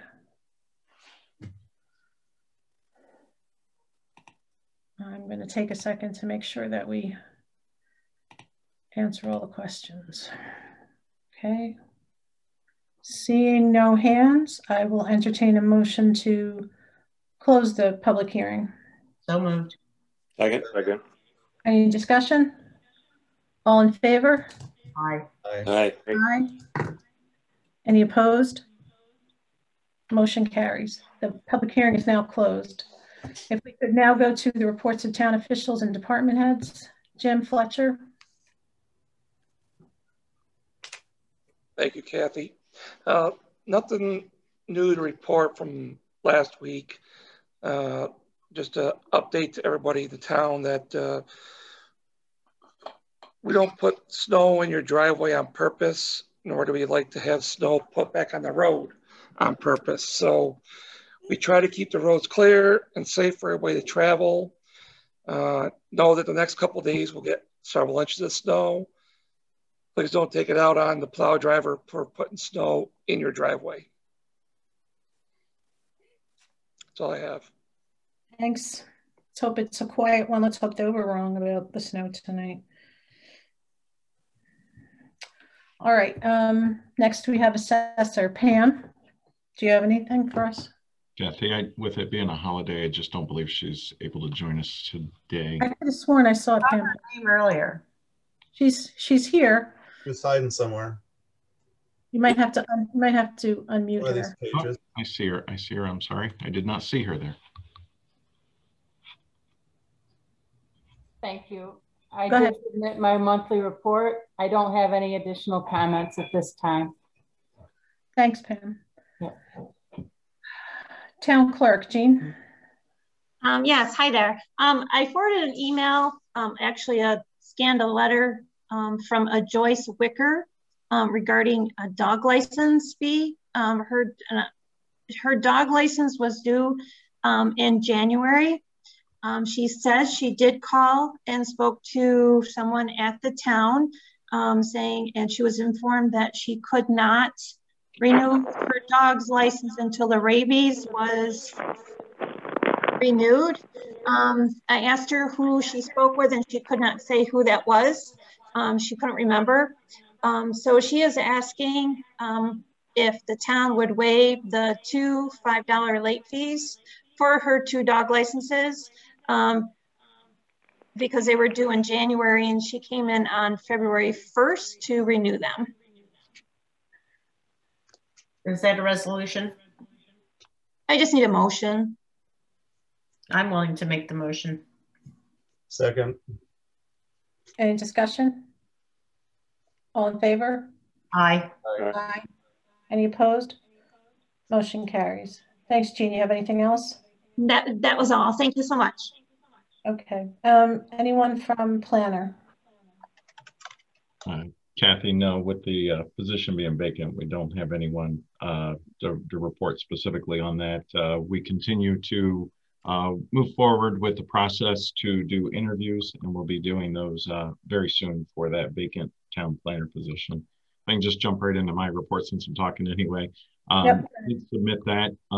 If you have any questions, I'm happy to answer those. I also want to bring to your attention, we had a request recently for one of our PDR applicants that may be interested in using the national equivalent to the state PDR program versus instead of the state program due to timing. The big difference there is the national program will only fund 50% of the difference in the value of the land for farming purposes or agricultural purposes versus development instead of the 75% that the state funds that. In the past, we have authorized $50 per acre. I guess just looking for a little direction from the town board, is that, you know, we'd even done resolutions previously on that, but it kind of is a little bit time sensitive. There's a deadline coming up if we move forward with applying under the national program. Are you okay with that general theory? Not looking for you to approve anything specific tonight, and then keeping that same rate at $50 an acre like we have used for the other program. I'm generally okay with it. Does anyone else have any thoughts on it? I'd be in favor of it also. Yes. Okay. Yeah. That's good enough. That's all I needed. It was just some general consensus. So, okay. And I'm happy to answer any other questions. Otherwise, that's it, Kathy. All right.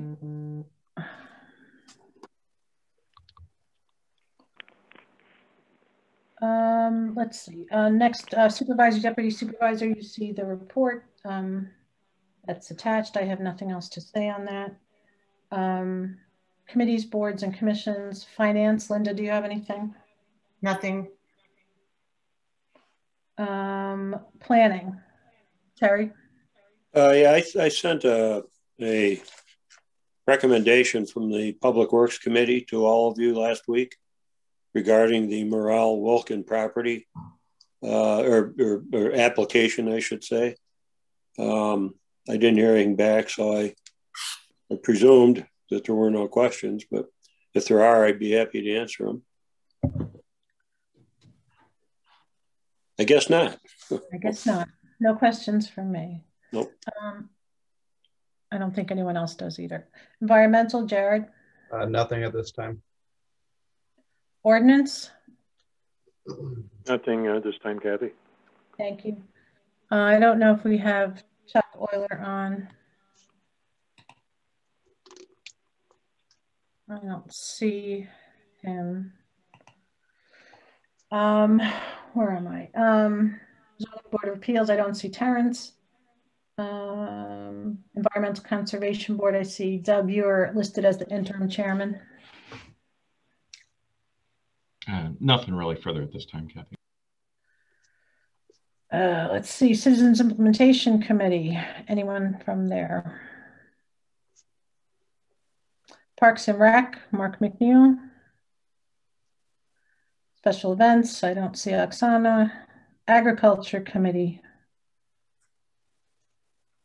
Okay, I don't see any hands. If I miss you, we can come back. And Drainage Committee,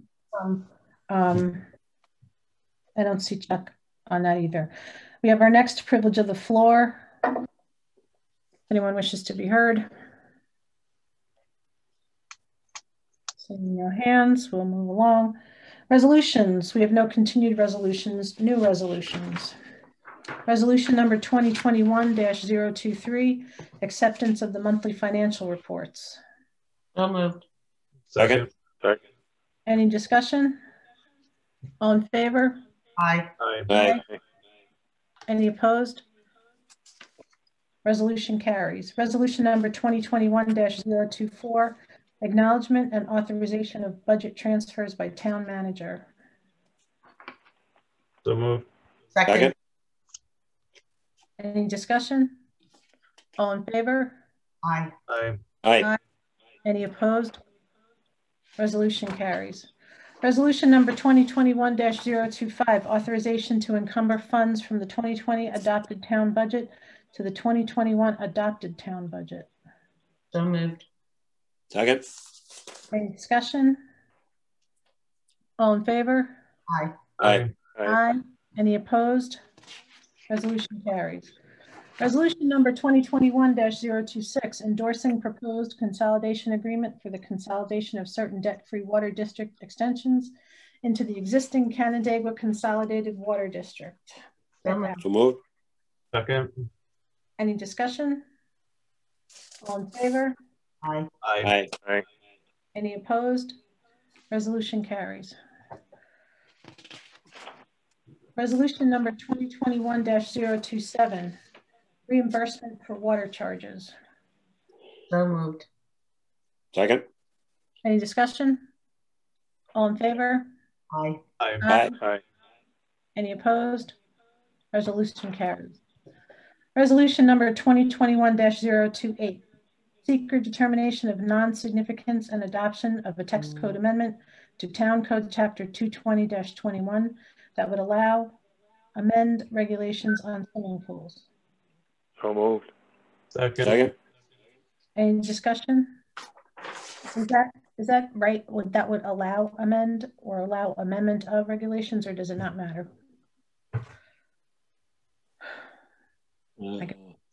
There's a question from Jean on the chat. She must have got onto the mute. Oh. Okay. We have to unmute Jean. Jean, what's your question? I have a question on a couple resolutions ago, but you finish up this one first, then we can go back to it. Okay, where am I? So I guess should it be that would allow and amend, or?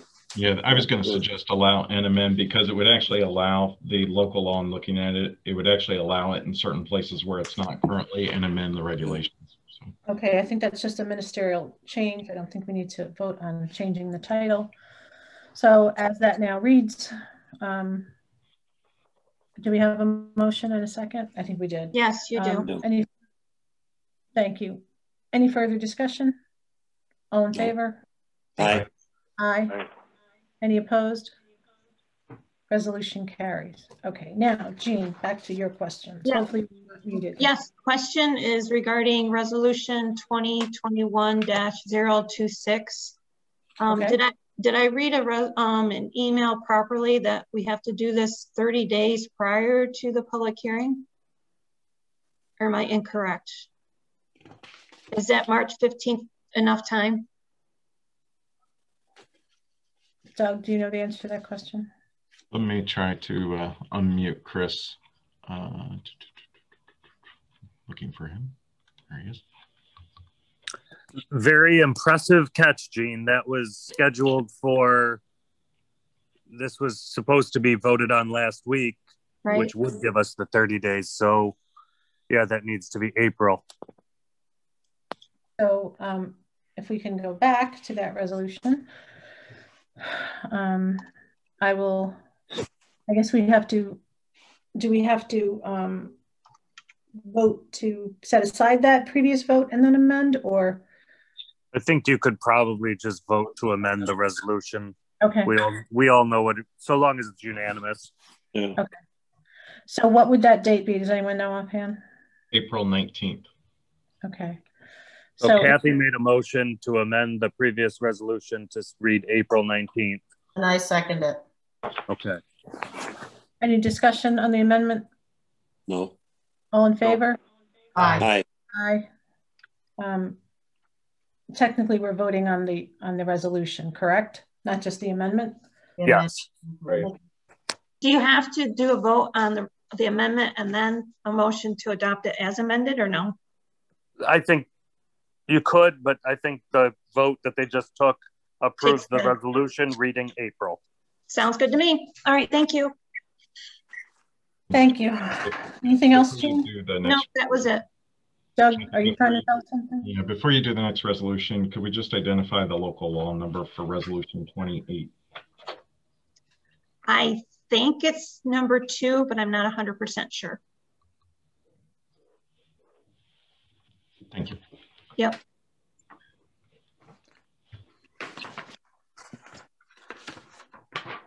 Okay, I think we're up to resolution number 2021-029, authorization to proceed with mixed-use zoning referral to planning board for site plan consideration. So moved. Second. Any discussion? Do we have any more information about these properties? Is there anybody here who is part of that? I'm just curious about the, again, I'm curious about the price point. Are these units for sale? Are these rentals? I just, they had a lot of information in there. It seems like they got a little bit ahead of the game. And I'm just wondering what the end game with this is, and the impact of spread into that open corridor between North Road and 28. Jared, I'm just opening the web page here now to be able to pull up the site plan. So there's 4 townhome buildings consisting of 16 units. Let's see, this is the Road 28.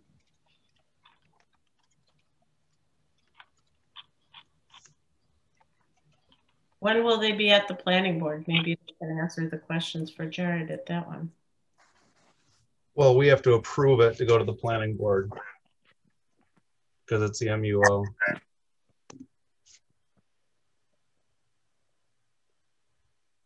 So the petition to rezone, I'm just looking at here real quickly. So it's Bossert and Wallace Properties.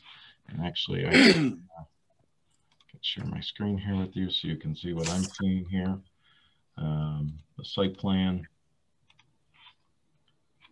Here's the 4 units here.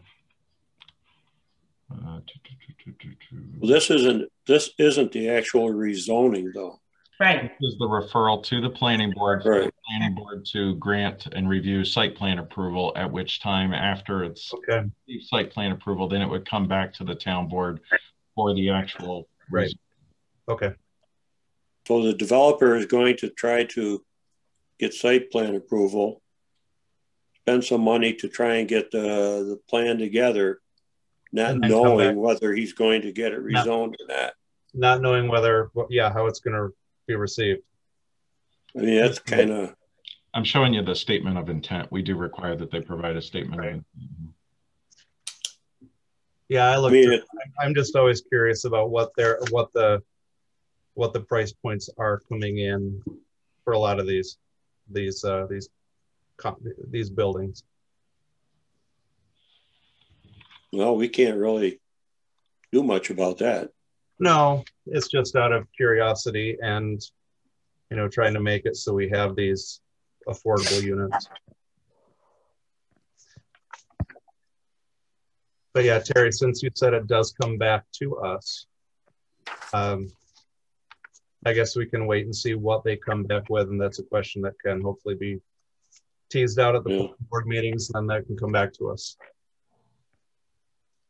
I mean, just speaking personally, I think I'd want to know that I had a lock on rezoning before I spent the money. Yeah. But that's their money. So. Yep. So I don't have any further questions. If I could, though, I just want to be clear. I want to make sure everybody understands this. So this originally came to you for you to say, yes, it's generally in keeping with the mixed use overlay. You said, yes, it is. You referred it to the planning board for an advisory opinion. The planning board provided you an advisory opinion now that yes, it is in keeping with the mixed use overlay, and they provided their specific. And so now you're generally saying here, yes, this project is in keeping with the mixed use overlay, go get site plan approval. I just want to make sure everybody understands the action that you're taking. Thank you, Doug.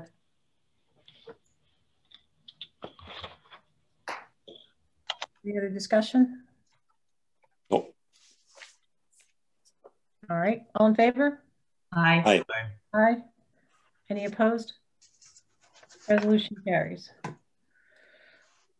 Resolution number 2021-030 of Town Clerk 2020 Annual Monthly Receipt Reports and Bank Reconciliations.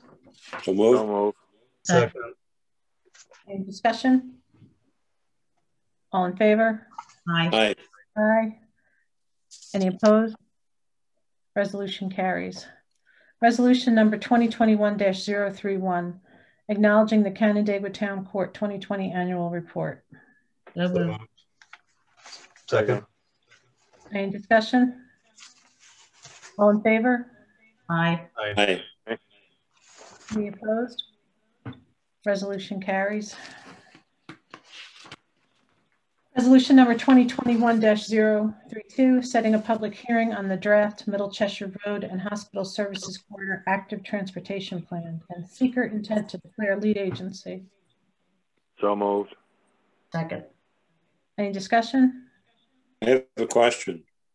This has to be acted on by the end of March in order for the grant to be obligation to be fulfilled, as I understand it. In this plan, there are significant areas that are in the city. And I don't understand how we can adopt a plan. I mean, to me, adopt means, at least it infers that it's something that we want to pursue and incorporate in the town. But a big chunk of this is in the city. So my question is, how do we adapt it? I don't think we can adapt it. Maybe we can accept it or acknowledge that it's been completed so that GTC can release the grant money to us so that we can pay for the work that was done by the consultant. Yeah, so if I could, Terry, great question. So I had a meeting with Bergman Associates this past Friday, and we explored exactly that. I asked that very specific question just so that we make sure that we understand. The town of Canandaigua was the lead sponsor on the grant application. We are the one who's responsible for processing the grant application and is the lead entity. Essentially, the town of Canandaigua has the responsibility. However, I don't know. I'm going to just mute Chris Nadler because I keep hearing him jumping in there. However, exactly to your point, Terry, I specifically asked, instead of using the word adopt, can we use the word acknowledge? And they said that yes, that was absolutely fine, and that the resolution we would just write to acknowledge the report. Okay, thank you. Yeah, I'd be more comfortable because again, too, how tight are we into the presentation that they gave was great and had a lot of great information. You know, there are a lot of nice wants in the project. Yeah. You know, and a lot of things that we don't have a price point on those. What will this do? You know, we're not going to be locked into moving forward with something that might come back quite expensive. Yeah, and I asked that also. I'm sorry, Terry. I asked that same question also because I knew that there were some concerns, and even the highway superintendent and I had a chance to talk a little bit about it with some of those things that were presented, and there were some concerns about that. And the response that I got was this is conceptual, and then you would actually need to do a feasibility study to get into the in-depth analysis relative to cost and everything, and this is just more of a broad concept. Okay. And can you put the link? I had a couple of requests for a link to the Zoom meeting. I don't have it in front of me. Could you throw that in the chat? Let me see if I can find it. Let me see if I can find it. If it's put you on the spot, you know. It's on the town's YouTube channel, I believe.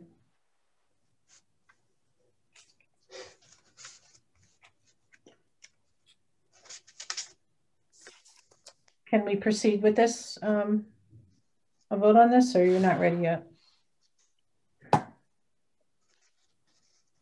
No, I'm ready. I'm talking. No, I'm talking of not the presentation, not the meeting that we have coming up. I'm confused. What? Yeah. What? Okay. What are you asking for before a vote? No. Okay, you put that. No, I don't need anything else. No, I'm good. I was talking about two different things. Sorry about that.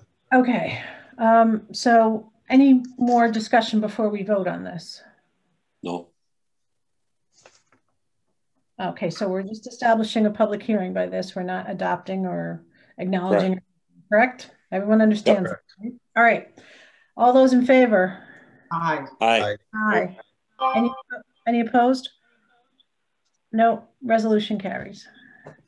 Resolution number 2021-033, support for the Cheshire Volunteer Fire Department's application for a grant from the Federal Emergency Management Agency. So moved. So moved. Second. Any discussion? If they were to get this grant of nearly $300,000, would we be able to take that off the annual? I like how you think, Terry. Doug, I don't know that, but my feeling. We have a contract through 2022, so nice try is what I would say. But through 2022, but we will remember for 2023. So the grant would actually be for equipment, gear that needs to be replaced, that you know, what I talked with them about, you know, whether it's not just fire trucks, it's things like air tanks, turnout gear. It's a whole variety of safety type pieces of equipment. And then the question is how much, if it would be funded. And it's my understanding they're asking for what they think is reasonable, but they may get funded at 50,000. There's no telling. So. Oh yeah, yeah. Just curious. Something to remember when talking. All right. Any further discussion on that? No. No. Okay, all in favor? Aye. Aye. Aye. Any opposed? Motion carries. Resolution carries, rather. At this time, we have approval of the town board meeting minutes. To move. Second. Any deletions, corrections, changes anyone wishes to make? All right, all in favor of approving the minutes? Aye. Aye. Aye. Any opposed? Motion to approve the minutes has passed. Payment of the bills, Jean.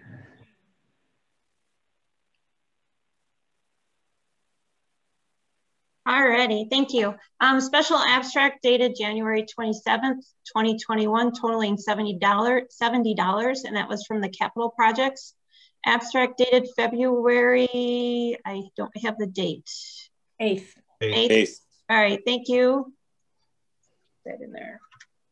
2021 totaling $334,063.80 from the general fund of $87,491.33, highway fund of $103,600.37, capital projects of $124,934.32, and water districts of $18,037.78. Okay, can I have a motion to approve? So moved. Second. Any discussion? All in favor? Aye. Aye. Any opposed? Motion to approve payment of the bills carries. Thank you, Jean. You're welcome. We have privilege of the floor. Does anyone wish to be heard?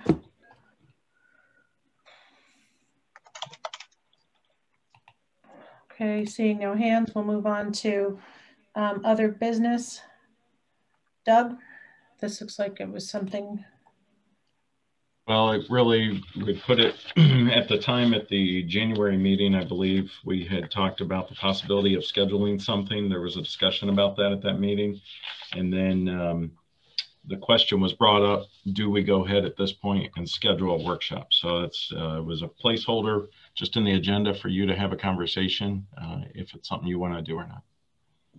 I definitely want to, because I don't, you know, I can't keep telling people we're going to give them answers and not schedule a workshop. So right. I guess we can need to have it. Do we, when the question is, when do we want to do it? After the next town board meeting, or we, of course, we don't only have to do one. We could do one now to answer some questions, and then one again after the next town board meeting. And there's no magic about the next meeting, so we might as well just get it in the schedule. Yeah, I like the idea of multiples, as more questions will come up, and that will give us more time to have more information and provide some of this information that people have asked for as well. You know, conceptual information, cost information, all those things that we can present and share and have that dialogue. So do we need a motion to direct Doug to set up and schedule a public meeting, or is it enough that we say it? What do you think, Doug? I guess I would have two questions. It would help if you all would set the date, or at least give me a couple of days that you're thinking, a couple of weeks or whatever. And then really help me understand what is it that you would primarily like to achieve during that meeting, so that I can focus on those specific items. Because there's a lot of comments, obviously, and a lot of questions. We've gotten hundreds of emails, literally, that are posted there. So some of them are similar or repetitive, that are very similar to the public hearings, some of the comments. So we could certainly focus on some of those larger topics. And then I guess, how far do you want to go? Like, for instance, the comment I know I heard tonight was, you couldn't fit 20 cars in that one property without clear cutting all the trees.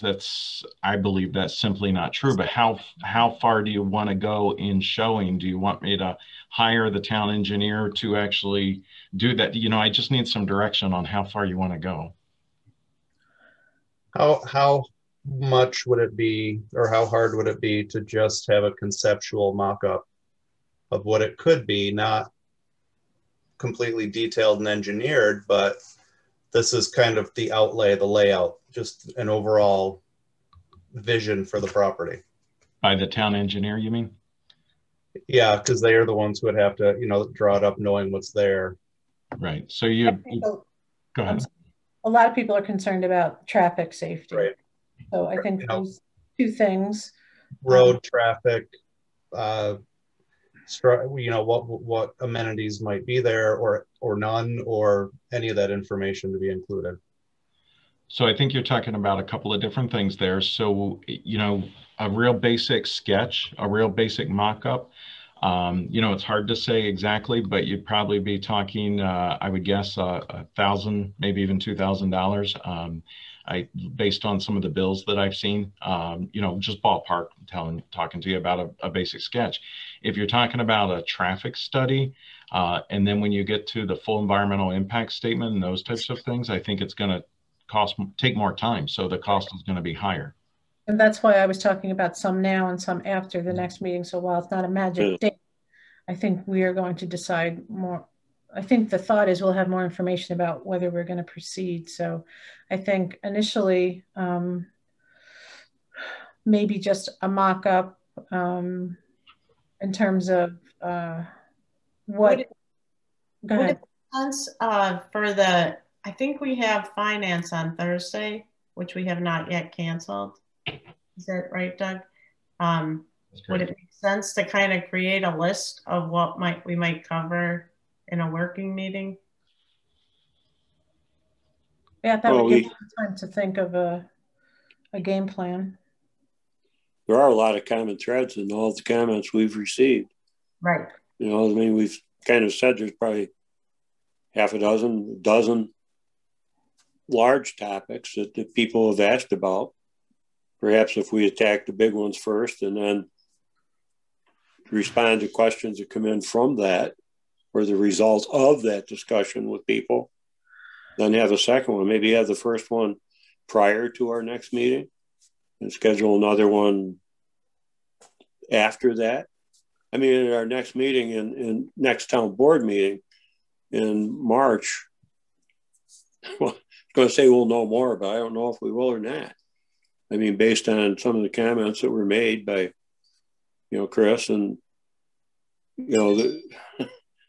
It's difficult to really grab a hold of this thing and say specifically, but, having that mock-up, I mean, Doug, you did something for the RSM property. You superimposed, I think, the parking area from Butler Road Schoolhouse, over, where the house is there. I mean, people seem to have the idea that we're going to try and renovate that house, which I really don't think that that's possible.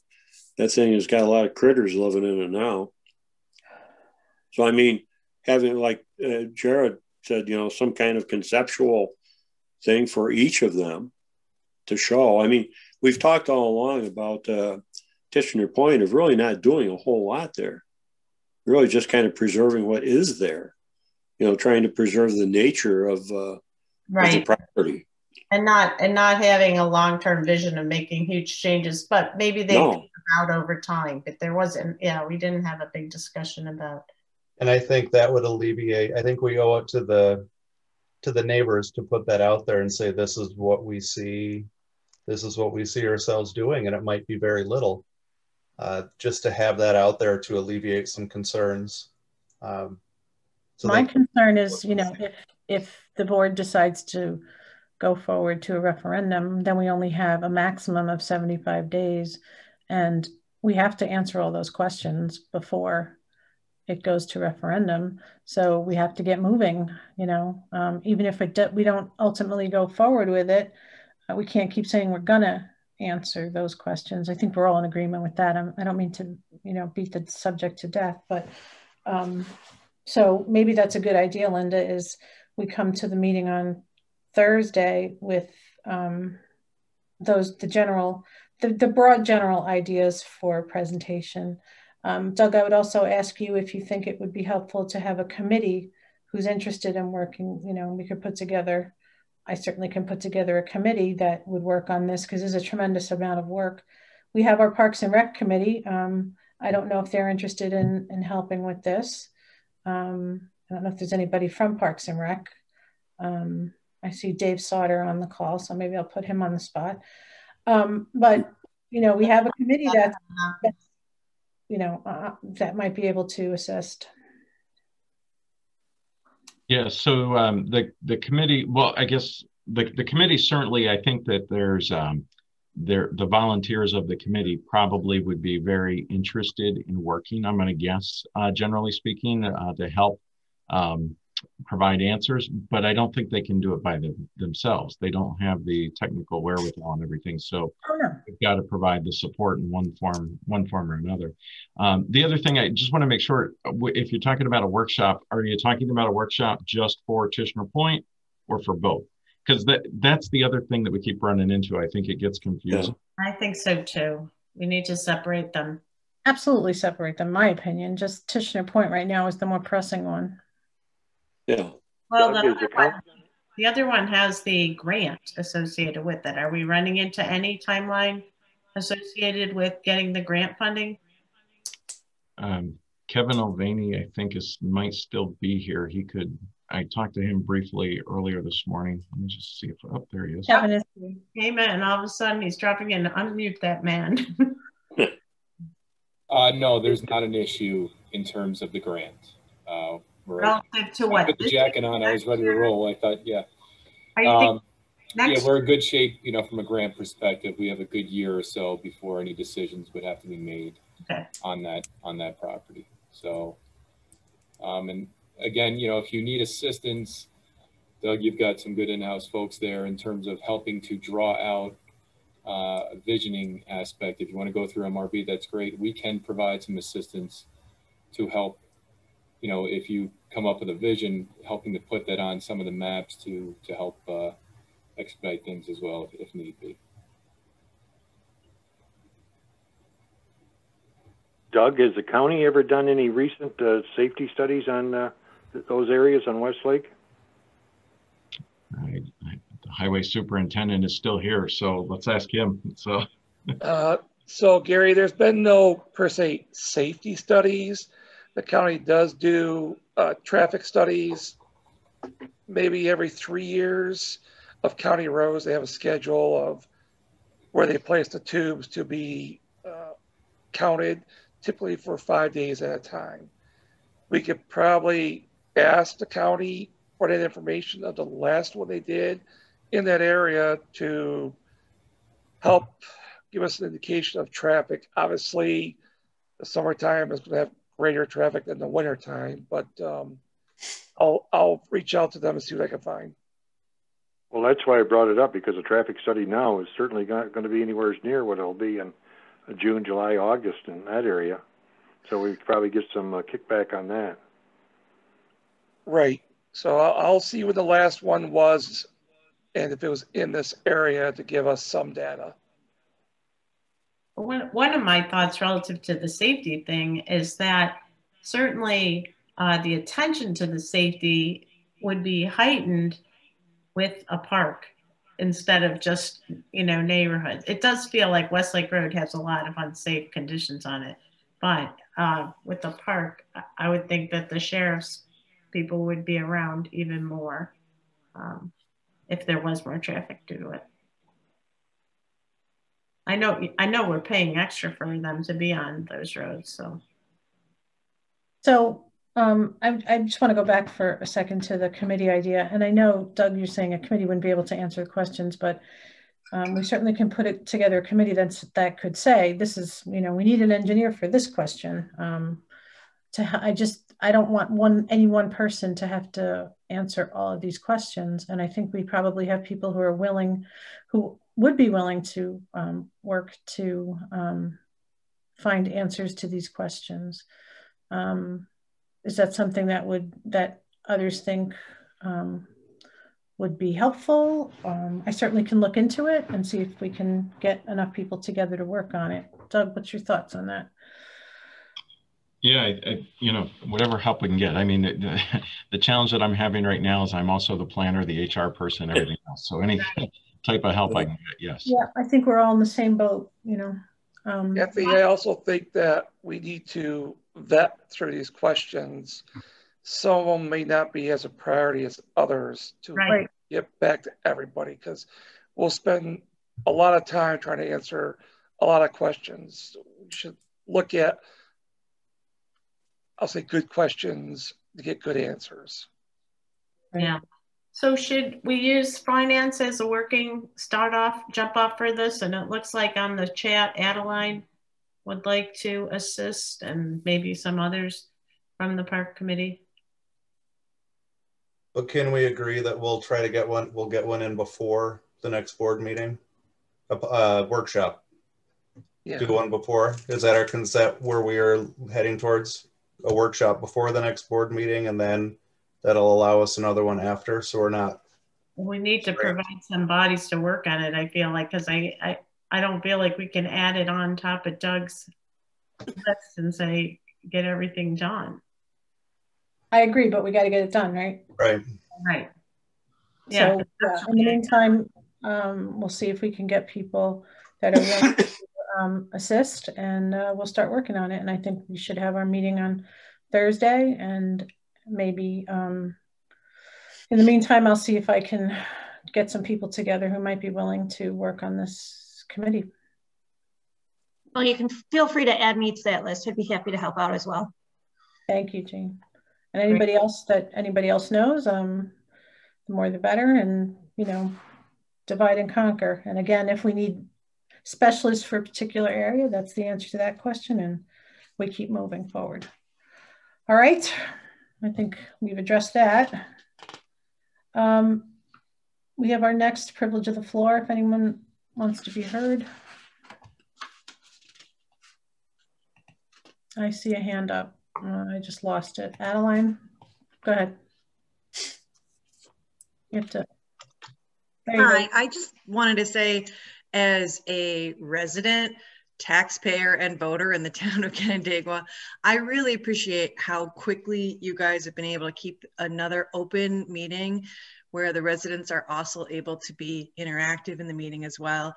I know after last week, this was all done very quickly, and I'm really impressed and thankful that all of my representatives on the town board and the employees of the town have taken the time to be able to have a safe, responsible, open meeting still, given this difficult environment. So I just wanted to say thank you for that and how appreciative I am as a voter that you're keeping these meetings open. Thank you, Adeline. Mr. O'Brien.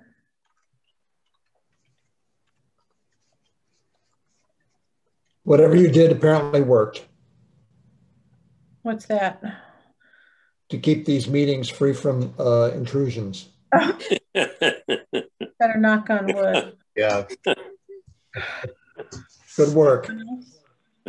Thanks. I don't see any more hands. All right. Anyone requesting executive session? Okay. Kathy, there is a request. However, it could certainly be delayed because I think everybody's probably exhausted. So we can take that up another time if you'd like.